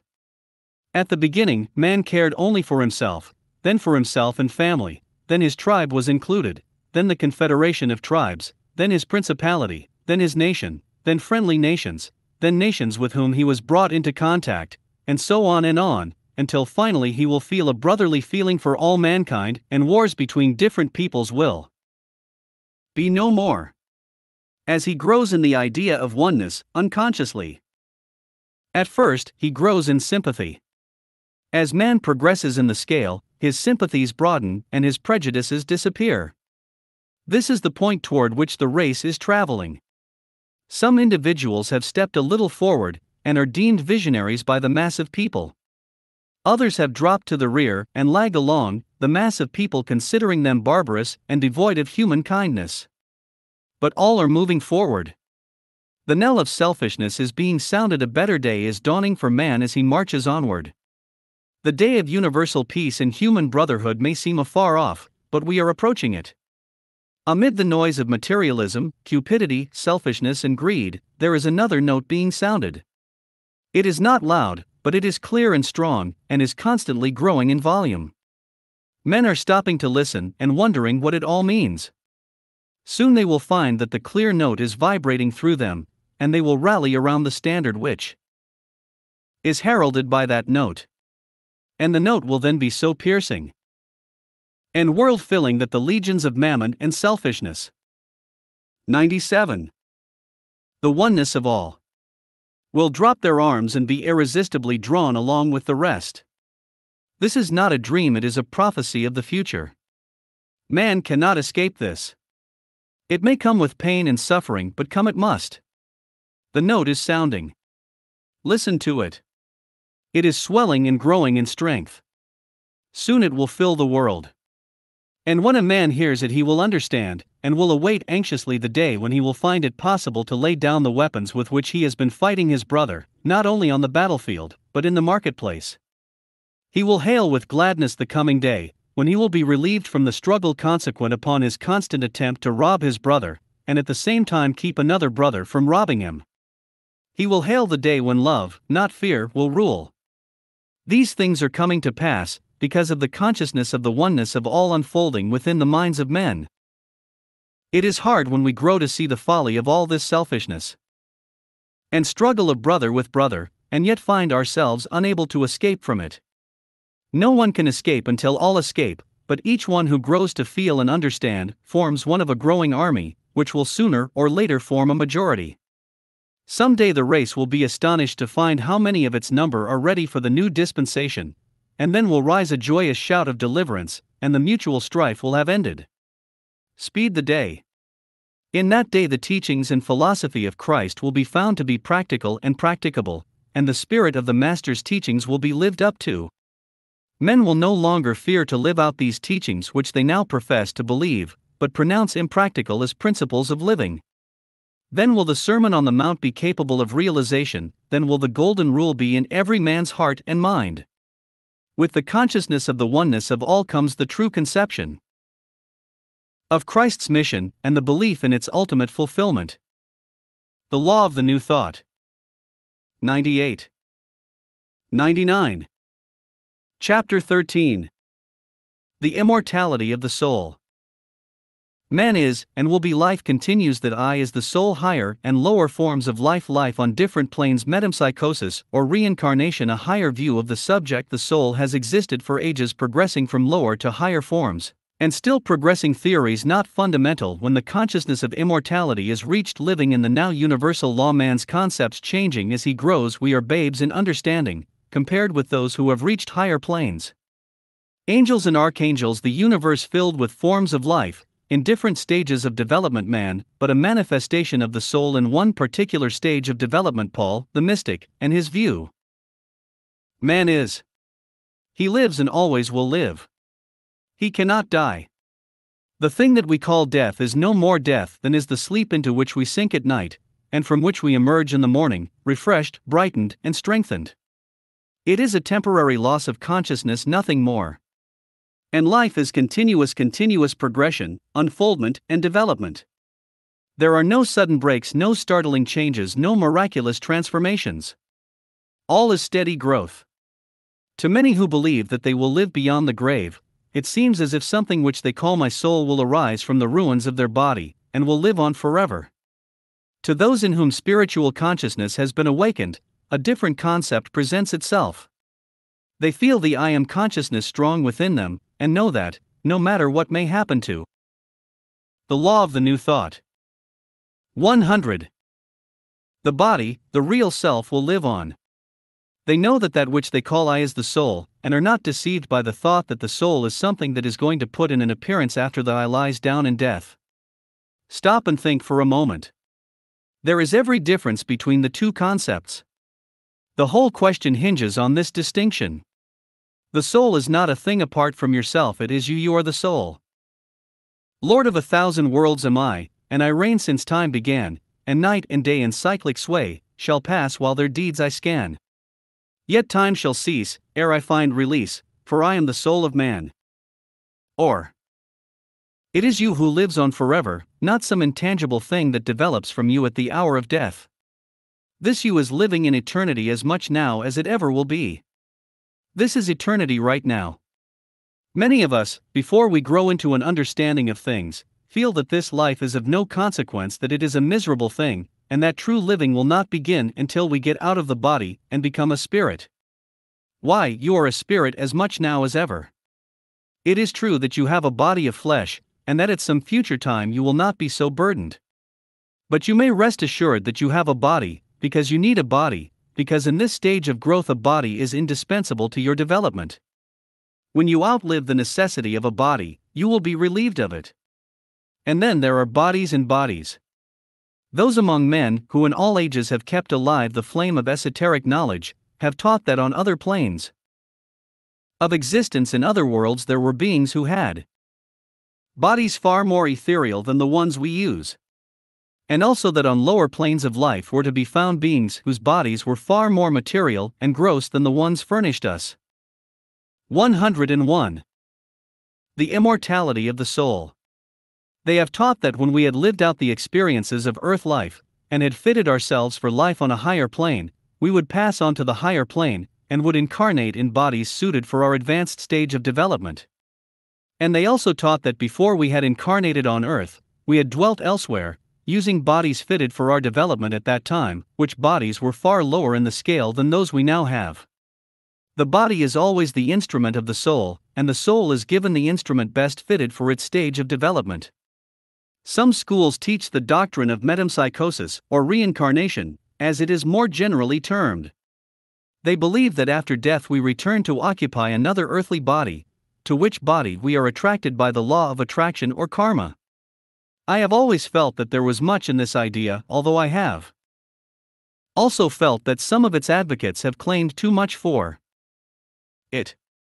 It is indisputable that in the theory of metempsychosis there is found the only possible explanation of the inequalities and apparent injustices of life. It is the only theory that squares with justice. But to assume that life is merely one round of repeated earthly incarnations in bodies as we know them here on earth is to take but a narrow view of the subject. I believe that the soul has existed for ages. I believe that it has always existed as a part of the whole, and that manifested as a separate, or apparently separate entity, it has existed for untold ages, working its way upward through different forms of expression, from lower to higher, always progressing, always growing. And I believe that it will continue to progress and grow and unfold and develop during the ages, progressing from lower to higher forms, and then on to higher and higher and higher. The man who has unfolded sufficiently to get a glimpse of that which is hidden in his soul is enabled to see a little ahead of his fellows, is able to pierce the darkness for a short distance, but beyond that he cannot see. A few have been able to grasp truths apparently far beyond the understanding. The law of the new thought. 102. Of the multitude, but even this is as nothing compared to the whole truth. God's plan is revealed to man only as man is able to grasp it. As man grows in spiritual understanding, there will be found new portions of the truth awaiting him. It does not make much difference whether one believes in metempsychosis or whether he does not. At the best, it is not worthwhile disputing about. When the consciousness of eternal life comes to one, he does not care how many bodies he may have used as he progressed along the path, or how many more he may have occasion to use before he passes on to a higher plane. He does not care much for these things, except as a matter of speculation. He knows that he is, and always will be. He feels that every moment is now, and he lives it out. He knows that he cannot be destroyed or annihilated. He knows that the smallest thing in the universe is governed by the universal law, that God is aware of his existence and is fully cognizant of all that befalls him. He knows that he cannot be blotted out, cannot be separated from the whole, cannot be placed outside of the universe, cannot be forgotten or ignored. And knowing these things, he does not fret about what is before him. He knows that whatever it is, it must be good. He knows that the universe is very large, and that there is plenty of room for him somewhere in it, and that the very best place for him will be the particular place where he will be found at any time. He knows that he cannot escape his own good, that he cannot get away from God. And knowing these things, he is content, he lives on, day by day, enjoying the play of life in him and around him. Whether future growth is to come through additional incarnations on this earth, or in other worlds, or whether the soul once released from the bonds of earthly flesh, goes into other planes of existence, there to grow, is not fundamental, not material. The universe is large, and it is just possible that we may be given an opportunity of visiting all parts of it in our development, in which case it would seem that we are on a 103. The immortality of the soul. Comparatively low plane of life just now, are just awakening into a consciousness of what it all means, and in the future we will be conscious of our growth and progress and development. A babe grows and develops without knowing anything about it. Then it becomes self-conscious and grows in understanding, and remembers, and thinks and draws conclusions. And so it may be that we are in the infantile stage of spiritual development, and are just beginning to notice. Fretting about the future life is as unprofitable a thing as worrying about next week, or next month, or next year. The man of attained growth regards one as ridiculous as the other. Neither accomplishes any good. The true philosophy is to live in the now. Don't you bother yourselves about the future life. Better leave that in the hands of God. He takes everything into consideration, foresees all obstacles, knows all about you and your requirements, and really is able to conduct the affairs of the universe without any particular suggestions from you. Man's ideas about the hereafter change from time to time as he grows. Some of the old ideas were very childish, and some of our best ideas no doubt appear just as childish to the minds of beings who have attained the higher stages of existence. What babes in understanding we must appear to some of those radiant creatures who have long since passed along the path that we are now treading, and have reached the stage of spiritual manhood. Where these beings are and what is their state, I do not know, but I feel very confident that they exist, and that it is a part of God's plan to allow them to lend a helping hand to those who are in our stage of development. I believe that the old doctrine of angels and archangels was founded on truth, and was but man's imperfect way of expressing a fact in the spiritual world beyond his comprehension. We in our conceit are apt to imagine that God exhausted his creative power in supplying the earth with the forms which we see around us, and that there are no other forms of life anywhere else in the universe. This is an idea about as absurd as that. The law of the new thought. 104. Formerly possessed by man, namely, that this little earth, this grain of sand, was the center of the universe, and that the sun and moon and the stars were made for the sole benefit of a certain one of its inhabitants called man. Man has graduated out of that idea, but still clings to the equally absurd notion that the earth is the center of spiritual life, and that man as we know him is the highest and only creature having a soul. Men will see later on that God's universe is large, and that this world of ours is very small in comparison with the whole, and that man as we know him is but a manifestation of the soul in one particular stage of development. These may seem like hard sayings to some, but they will gradually grow into an understanding of them. Man, the real man, is a wonderful being, but man in his present form of expression is an undeveloped, crude, gross and primitive creature. I have not attempted to present a theory of future life. I have my own views on the subject, and have hinted at them here, but I have no desire to force any special theory upon you. If you have a theory or conception that gives you comfort and satisfaction, by all means hold to it. The chances are that we are all right, but that no one of us is altogether right in his conceptions. I do not see how man, in his present stage of development, can attempt to conceive of the details of future existence. He can see a little further into the darkness, but he cannot grasp more than a bare idea of the truth. I think that when one has awakened to the consciousness of eternal life, when he feels sure that he lives, that he will not attach much importance to theories regarding the details or arrangements of the future life. He will feel perfectly safe and trusting to the law. I think that Paul, the mystic, summed up the matter when he said, "We are all sons of God, but what we shall be does not as yet appear." 105. Chapter 14. The Unfoldment. Man's development along the lines of unfoldment, the power within, a mighty force developing and unfolding like a plant life, is growth within and without the divine paradox, action and reaction, the internal urge and the external obstacles, both factors in development, relative and absolute. The final, or ultimate, effect or product, is the underlying cause of the unfoldment. Man the effect. Is man the cause? In man of today nestles the higher man of the future, the first last, and the last. First growth always accompanied with pain. Cooperation with the law makes growth less painful. Folly of opposing growth. The something within is pressing for unfoldment. Man's development has been along the lines of a gradual unfoldment of consciousness. I call your attention to the fact that I speak of unfoldment, rather than acquirement, although the process of growth and development includes both the unfoldment, or growth from within, and the acquirement, or growth from without. There is something within that exerts a steady urge in the direction of unfoldment, and there is an attracting power that draws to one and appropriates that which is needed from outside. It will be remembered, of course, that I use the words within and without in the relative sense, recognizing fully the fact that from the absolute point of view, within and without are one and the same thing.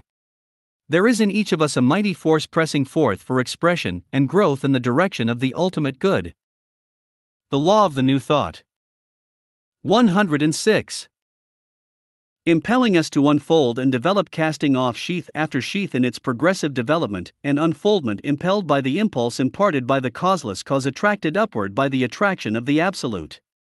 Like a plant, we are impelled to grow on slowly, but surely, steadily, from seed to blossom until our potentialities are fully expressed. We grow as does the lily, freely and steadily, unfolding leaf after leaf, until the plant stands in its complete beauty, crowned with its divine flower. There is in the center of our being a something which directs a mighty urge toward unfoldment and development, and we will follow these impulses so long as there remains within us one atom of life. The seed in the ground will express itself in its little shoot, often moving weights 1,000 times heavier than itself in its efforts to reach the rays of the sun. The sapling may be bent and confined to the ground, but its branches, following the laws of its being, will instinctively shoot upward, moving along the lines of least resistance and growing toward the sun, in spite of all efforts to restrict it.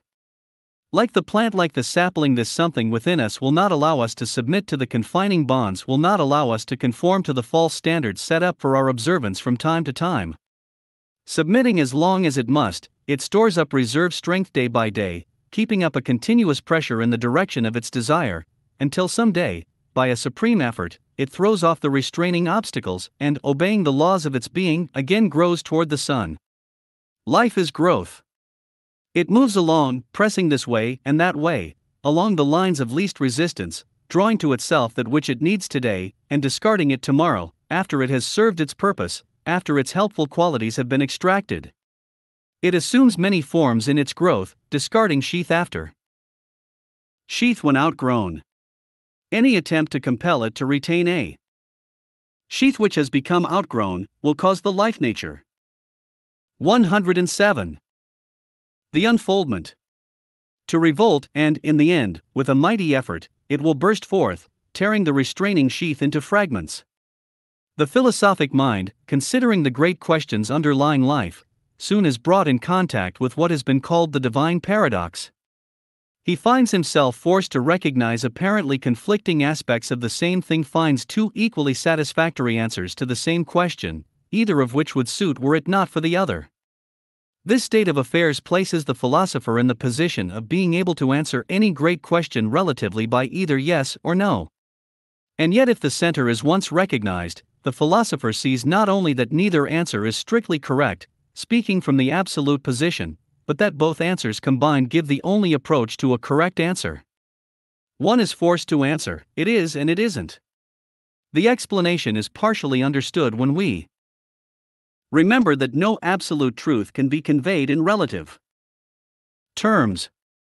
This divine paradox confronts the novitiate entering the path. Do not let it frighten you off. It is terrible only in appearance. When you know it well, you see that it is a friend and a helper.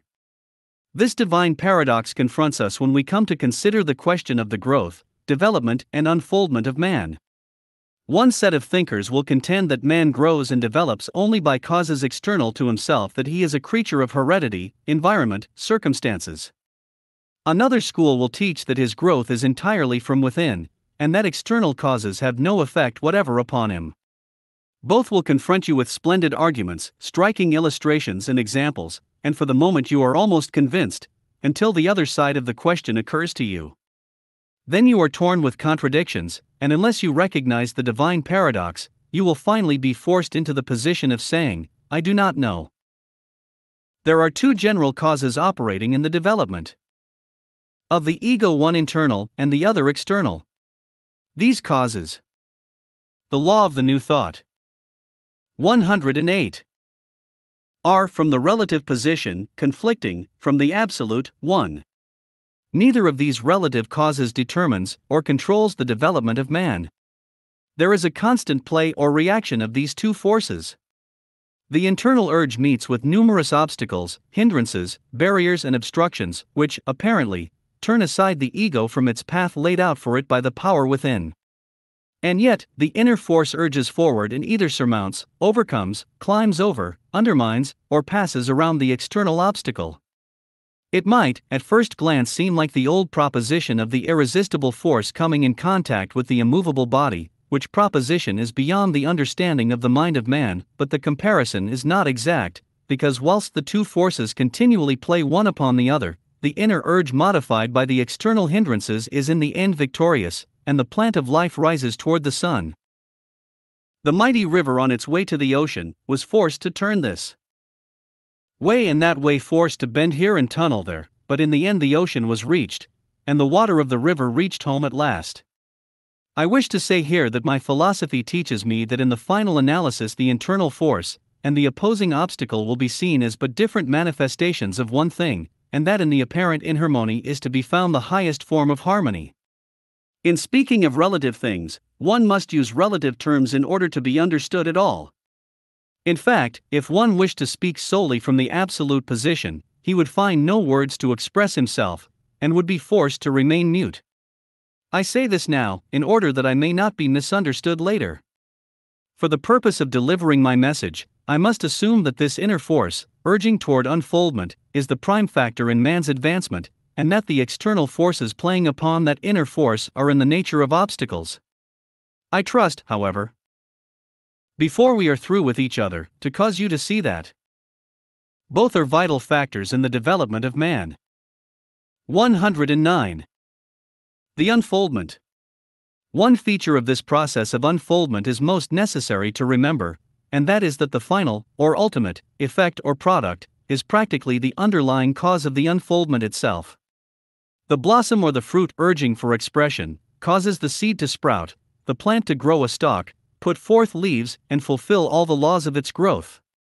The potential oak within the acorn, eager for expression, causes the entire growth and development of the tree.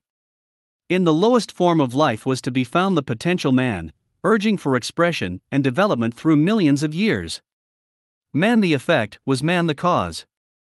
The last to appear, in point of time, was the first in point of cause.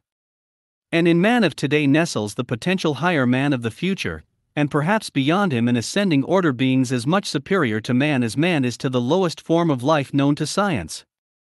Verily, the first shall be last, and the last shall be first, in more senses than one. In looking at a growing plant or flower, one is apt to be impressed at the ease and naturalness of the growth, at the absence of effort or pain, and we may wonder why this process is not carried out in the higher forms of development. We wonder why man cannot develop his ego in like manner, without all the pains of growth, struggle, and effort. Alas, we are blind. Could we but look at the plant through a sufficiently large and strong microscope, we would see there a continual tearing down and building up, destruction, effort, pain, tearing asunder, discarding, replacing. Change always. But the plant, true to the instincts of nature, does not needlessly oppose the laws of its growth, and pain is reduced to a minimum, and may even afford a certain sense of pleasure, for pain and pleasure are not so far apart, but man seems to oppose each step of growth, and holds himself in, fearing the change and prolonging and intensifying his pain. Poor man! But he is learning. We will have more to say about this process of unfoldment in other parts of this book, and will leave the subject for the law of the new thought. 110. Present, in order to take up the different forms of man's unfoldment. Carry this in your minds, however, that there is something within, pressing forth for development and unfoldment. And that something is that which will in the end appear as the divine flower upon our plant of life. It is not a thing foreign to us, not something from the outside, but is the higher self, which will one day be what we mean when we say I. At present the I is our consciousness of the highest stage of our present development. Your I of today is far different from your I of 10 years ago, and your I of 10 years from now will be far different from your I of today. And when we realize that this process is to be continued throughout ages, our reasoning powers fail us for the moment. We cannot grasp this wondrous truth, pregnant with such marvelous possibilities. 111. Chapter 15. The growth of consciousness. Consciousness in the lower animals, mere sensation at first. Almost automatic growth, lower form of consciousness, the development of self-consciousness, definition of simple consciousness and self-consciousness, the first conception of the I on the physical plane, and animal happiness, all his troubles before him, the mental plane, I as the intellect, worshipping intellect as God, different forms of mental development, psychic development. Man's suffering begins when he reaches the mental plane of development, dissatisfaction and anxiety hemmed in at all sides, the eternal why, no answer to the demands of the intellect, the only possible avenue of escape. It is important to understand something about the growth and development of consciousness in man, the unfoldment of thy consciousness within him. In the lower order of animals there is a very small amount of what we call consciousness. The consciousness of the lower forms of life is little more than mere sensation. The subconscious plane of life is in the ascendant, and even that upon only the grosser faculties, the higher faculties remaining dormant and undeveloped. Life in the lower forms is almost automatic. In the mineral world there appears to be no life at all, so almost completely is the life principle smothered in matter. And yet the occultists tell us that even in the mineral world there is the first faint indication of life, and some of the more. The law of the new thought. 112. Advanced scientists are beginning to recognize that matter is not entirely dead, that there is nothing absolutely dead in nature, that intelligence is merely a matter of degree, that the mineral has its law of life which it follows. There is in nature an instinctive tendency of living organisms to perform certain actions, the tendency of an organized body to seek that which satisfies the wants of its organism. It is a simple form of mental effort, apparently wholly along subconscious lines. In plant life this tendency is plainly discernible, ranging from the lesser exhibitions in the lower types, to the greater in the higher types. It is this which is often spoken of as the life force in plants. In some of the higher forms of plant life, however, there appears a faint color of independent life action, a faint indication of consciousness, a faint exhibition of conscious effort.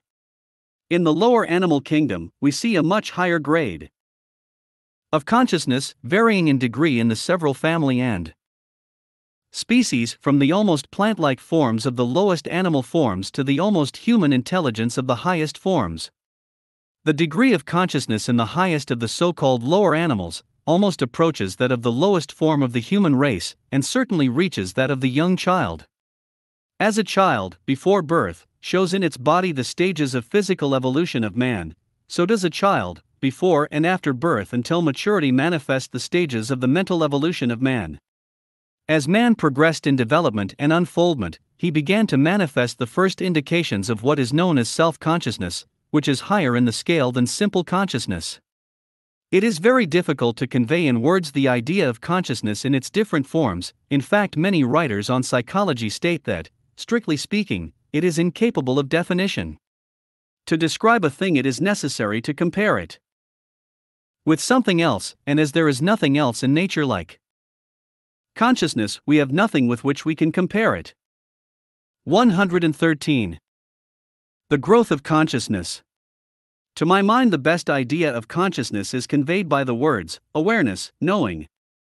Simple consciousness is an awareness of outward things, of things other than the inner self. Self-consciousness is an awareness of the inner self, a result of turning the mental gaze inward. The great majority of people scarcely know what self-consciousness is. They are in the habit of taking themselves as a matter of course, and never deem it necessary to take mental stock of themselves. On the other hand, some become morbidly self-conscious, and find it difficult to turn their gaze away from themselves. It is the old principle of the outer and inner, which manifests itself in so many forms. With the advent of self-consciousness, came to man a conception of the I. Heretofore he had never formed the mental concept I. At first the concept was hazy and dim. Man began to think of himself as compared to others of his kind. He began to notice himself, make deductions, the results of which he applied to others. The concept of I began to grow. Let us leave primitive man, in whom this I realization is unfolding, and come down to man of today. A little thought will show us that each of us has an I in a different stage of development. We think of ourselves in different ways. Many of us think of ourselves on the physical plane alone. We think of the I as a physical being, having a head, body, limbs and organs ranging from brain to liver. To one in this stage of development, the body is the real self, and the mind but a dimly understood appendage of the body, something necessary for the uses of the body. Such a man speaks of my mind or my soul as things belonging to him, the body, and which he uses, but which are not him. To him my mind or my soul are but as my hat, my coat, my shoes, something attached to or used, but not I. The I is on the physical plane alone. The higher part of the man is his not I, just as are the things he wears or otherwise uses. The law of the new thought. 114. The man on the physical plane lives the physical life. He eats, drinks, sleeps, and performs other physical acts which come easy and seem pleasant to him. He finds his sole pleasure in the physical, he knows nothing else. His emotions and passions are but slightly in advance of the brute, and he fails to understand another man who has grown beyond this stage. Of course, we cannot blame such a man, or condemn him, for he can only see what he is, and if we were in his stage of development, we would do just the same. It is a necessary stage of development through which each has passed or is passing. It is the childhood stage. Such a man is like a young bear, all his troubles are before him. He has a comparatively easy time, the only pain he recognizes is pain to the body, or what is its equivalent, a deprivation of that which would gratify the sensual nature. He does not realize that his is not the highest life, and he feels a sense of pity or contempt for those who find pleasure in other things. He enjoys a sort of animal happiness, and it seems to be rather a pity that he has to be awakened and face the pain of the next stage, but life is inexorable, the child must grow, in spite of pain, yes, by means of pain. Some of us have grown out of the physical stage of consciousness into the mental stage. To one who has reached this plane, the I is pictured as intellect, or mind, having control of the body and its organs, and having its abode in the brain or brains of the human being. It makes very little difference whether these people think of mind as does the materialist, a substance evolved from, or secreted by, the brain, or whether they regard it as a somewhat intangible substance manifesting through the brain. Either view is a matter of intellectual opinion with them, and they feel the same in either case. In either case, their picture of the I is the same. They have a feeling that the center of their consciousness is in the intellect. To such a man, the intellect seems to be the real self. In fact, he may even get to the point where he will bow down to his intellect and worship it as a god. He realizes the wonderful powers of the 115. The growth of consciousness, mind, and begins to cultivate and develop them, all of which is a very necessary part of growth, and often attains results little short of marvelous. Some of these men will follow the path of pure intellectual abstraction. Others will develop the creative power of the mind and manifest it in wonderful inventions, great discoveries, etc. Others will develop the imagination and become poets, writers, artists. Others will combine the operative and imaginative qualities and become captains of industry, etc., etc. Each will follow the line of least resistance and will develop upon lines which prove more attractive, but their eye is always the mind. Some will proceed along certain lines of psychic development, which is merely one form of manifestation along the mental plane. Psychic power is by many considered to be identical with spiritual power, but is really on the mental plane of consciousness, although the higher form of psychic power is available only to those who have attained a certain stage of spiritual development. The lower forms of psychic power may be acquired by those who develop the mind along certain lines, and they belong strictly to the mental plane, although apparently far removed from ordinary mental development. The higher forms of psychic power can be attained only by those who have reached a certain stage of spiritual unfoldment. To the men on the mental plane, the mind is all. They realize its mastery of the body, are aware of the wonderful powers of the mind over the particular body under its control, the bodies of others, the minds of others. To them, the mind is the highest self identical with spirit. They are conscious of the wonderful workings of the mind, but are conscious of nothing higher. To some of them, death seems to end all, their idea being that all dies with the brain. Others feel, somehow, that their intellect will maintain its existence, but it is merely a belief or hope, based upon the words or opinions of others who have claimed authority to speak. But they have no awareness of eternal life, no perception of the real self which knows itself to be eternal. The law of the new thought. 116. When a man enters fully upon the mental plane of consciousness, his troubles commence. He grows dissatisfied. He feels new longings, which he strives to satisfy. Tolstoy says of this state, as soon as the mental part of a person takes control, new worlds are opened, and desires are multiplied 1,000-fold. They become as numerous as the radii of a circle, and the mind, with care and anxiety, sets itself first to cultivate and then gratify these desires, thinking that happiness is to be had in that way. But although the mental stage brings its own happiness, it brings its own pains and unhappiness. Man finds himself hemmed in at all quarters by the limits of the intellect. He cries, "Why?" And he finds no answer in the enclosure of his intellect. He grows beyond accepting things just because someone else has said them, and he demands an answer of his reasoning faculties. He directs his intellect to lead him, but he finds out after a while that the intellect is leading him a wearisome journey round and round a well-worn path, and he finds himself far away from that which he seeks. The further man advances along purely intellectual lines, the more unhappiness he opens himself up to. The more he suffers, the more he knows. And yet intellect is the finest tool with which the spirit works, and when one attains the higher stages of consciousness, enters the realm of spiritual consciousness, he takes great delight in wielding the polished weapon of the intellect, not in the old way, but as a valuable instrument in the hands of the spirit. Man's only possible escape from the pain of the mental plane is through the channel of spiritual unfoldment, the growth of consciousness along spiritual lines, the turning of the light of consciousness into the heretofore unexplored field of the spiritual faculties. Here alone is peace. In the next chapter, one will speak of the spiritual unfoldment. 117. Chapter 16. The Soul's Awakening. The pilgrim on the path among the hills, an unknown road, one step at a time, a strange land, no landmarks, a stopping place and point of observation, a wondrous view, the awakening of the spiritual consciousness, the knowing of the I am, consciousness of immortality, consciousness of one's place in the universe, recognition of one's relation to other parts of the whole, the borderland of the cosmic knowing, a tiny drop of spirit from the great spirit ocean, recognition of the universal presence, seeing things as they are, God's sunshine and His love bestowed upon all the lost sheep now understood, treading the path, the soul's awakening, joy. Joy. Joy, the song of the soul. Man has progressed along the lines of unfoldment, growth and development, traveling, in turn, through the stages of the physical plane, then into the large and broader mental plane in all its varied phases. From the comparatively carefree physical plane, he has passed on to the mental plane with all its worries, doubts, struggles, agnosticism, denial, longings, dissatisfaction, unhappiness. Finally, he sees a new path winding up the hills, and although he knows not where it leads, he, in despair, seeks to travel it, hoping, almost against hope, that it may lead him to the promised land of peace. He travels along.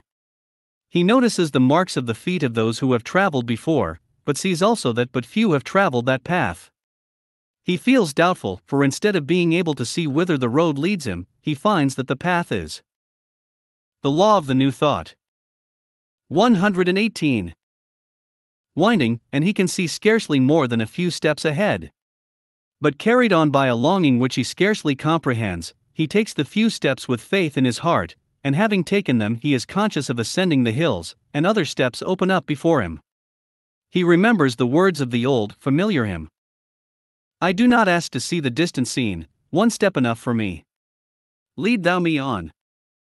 Soon he becomes conscious that he has entered into a new and unknown land, has crossed the borders of a new country.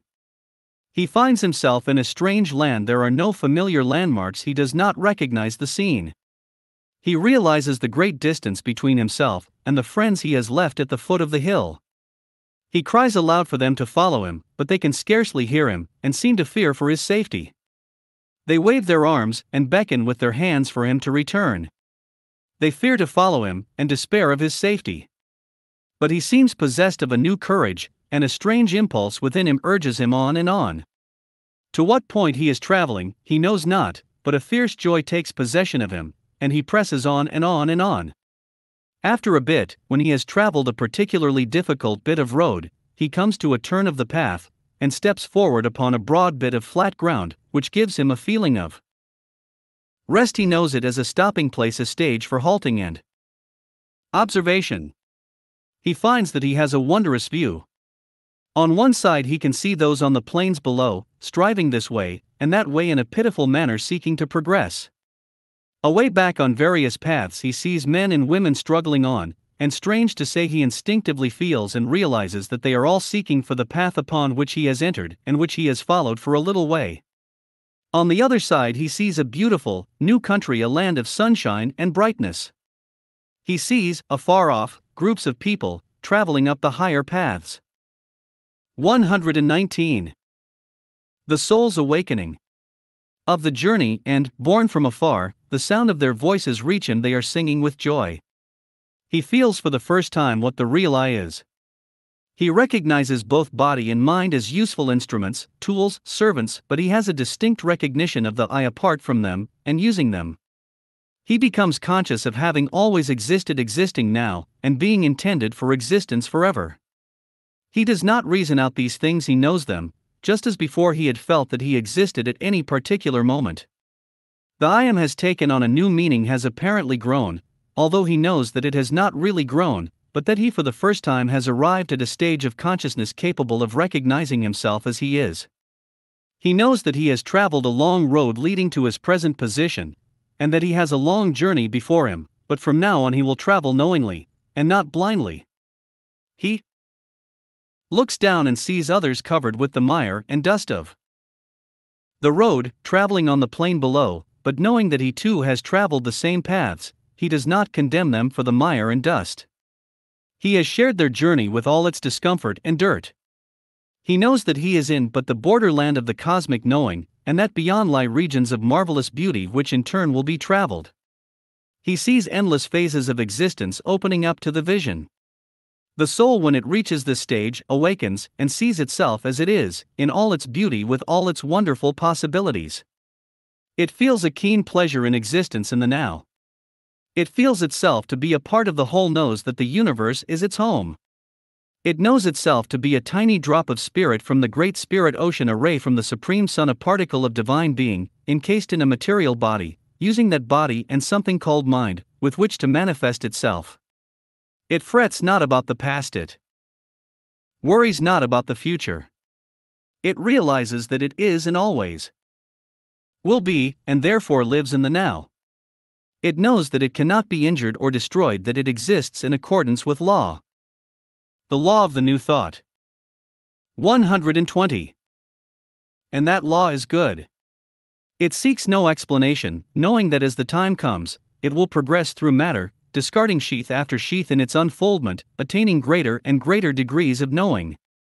It recognizes the existence of the universal presence, it becomes aware of God and His nearness.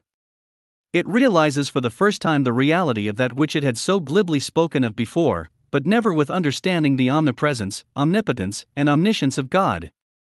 And seeing and knowing these things, it is content. And it sees its oneness with all. It knows that progress for one means progress for all, that no one part of the whole is separate from the whole, or from any part of the whole. It sees these things, and is amazed. Seeing these things, the feelings of the old life, hate, fear, envy, jealousy, malice, drop from it. It cannot despise or condemn. It sees ignorance instead of evil. It sees separateness and selfishness where before it saw sin.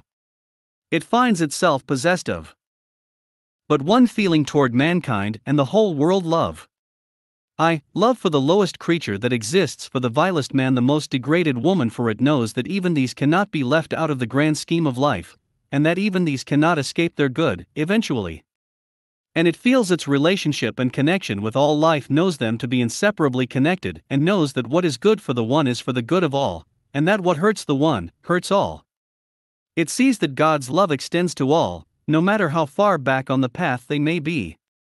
It sees that God's love, like God's sunshine, is bestowed upon all alike, saint and sinner partaking of both. It sees that there is no living creature so humble, or so sunk in the mire of ignorance, but that God still remembers it, and is ready and anxious to lend a helping hand, and that sooner or later the helping hand will be grasped by the unfortunate, and he will be raised up. It realizes for the first time what means the parable of the lost sheep, and it sighs to think how little it had grasped of its meaning in the old life. 121.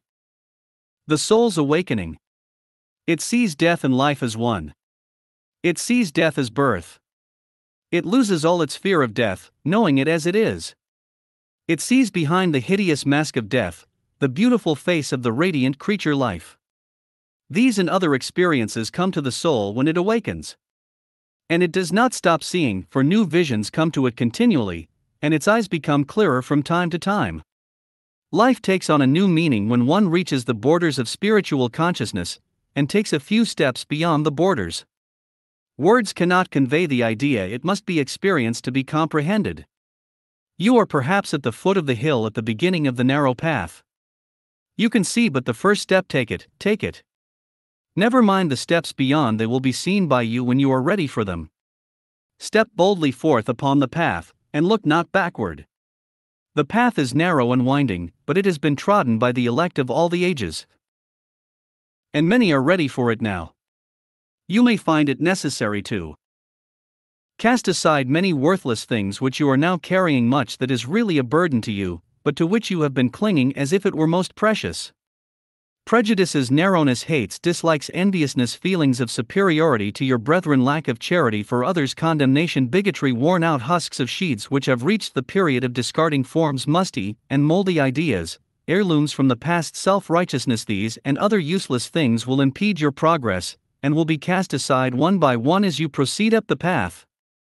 Things which you have been carrying around and upon which you have prided yourself very much, will be seen as worse than worthless, and will be thrown aside with relief, although at first with pain. Much finery with which you have bedecked yourself will be torn from you by the stones and thorns of the road, or will be discarded as too heavy for the shoulders to carry. Yes, and after you have reached the higher stages of the journey, you will be glad to discard all of the clothing with which you have tried to. The law of the new thought. 122. Cover the spirit, and finally the soul will stand forth naked and beautiful and not ashamed. See. The light is stealing over the hills, and the rays of the rising sun have penetrated your chamber and are shining full upon your face. You are shaking off the weight of the heavy sleep, you feel the drowsiness of the half-waking state. Open your eyes, great things are before you today. Rise from your couch, and go to your window, and let the bright health-giving rays of the sun fall upon you. All seems beautiful to you, life is worth the living, the hideous visions of the night have flown, you are at last wide awake and smiling. You hear the voice of the soul singing joy. Joy. Joy. It is the hour of the soul's awakening. 123. Bibliography. Bibliography. Atkinson, William Walker. Thought Force in Business and Everyday Life. Being a series of lessons in personal magnetism, psychic influence, thought force, concentration, willpower, and practical mental science. Chicago, Illinois, The Psychic Research Company, 1901. Atkinson, William Walker. The Law of the New Thought, a study of fundamental principles and their application. Chicago, Illinois, The Psychic Research Company, 1902. Carpenter, Edward. Towards Democracy. London, G.B., John Haywood, 1883.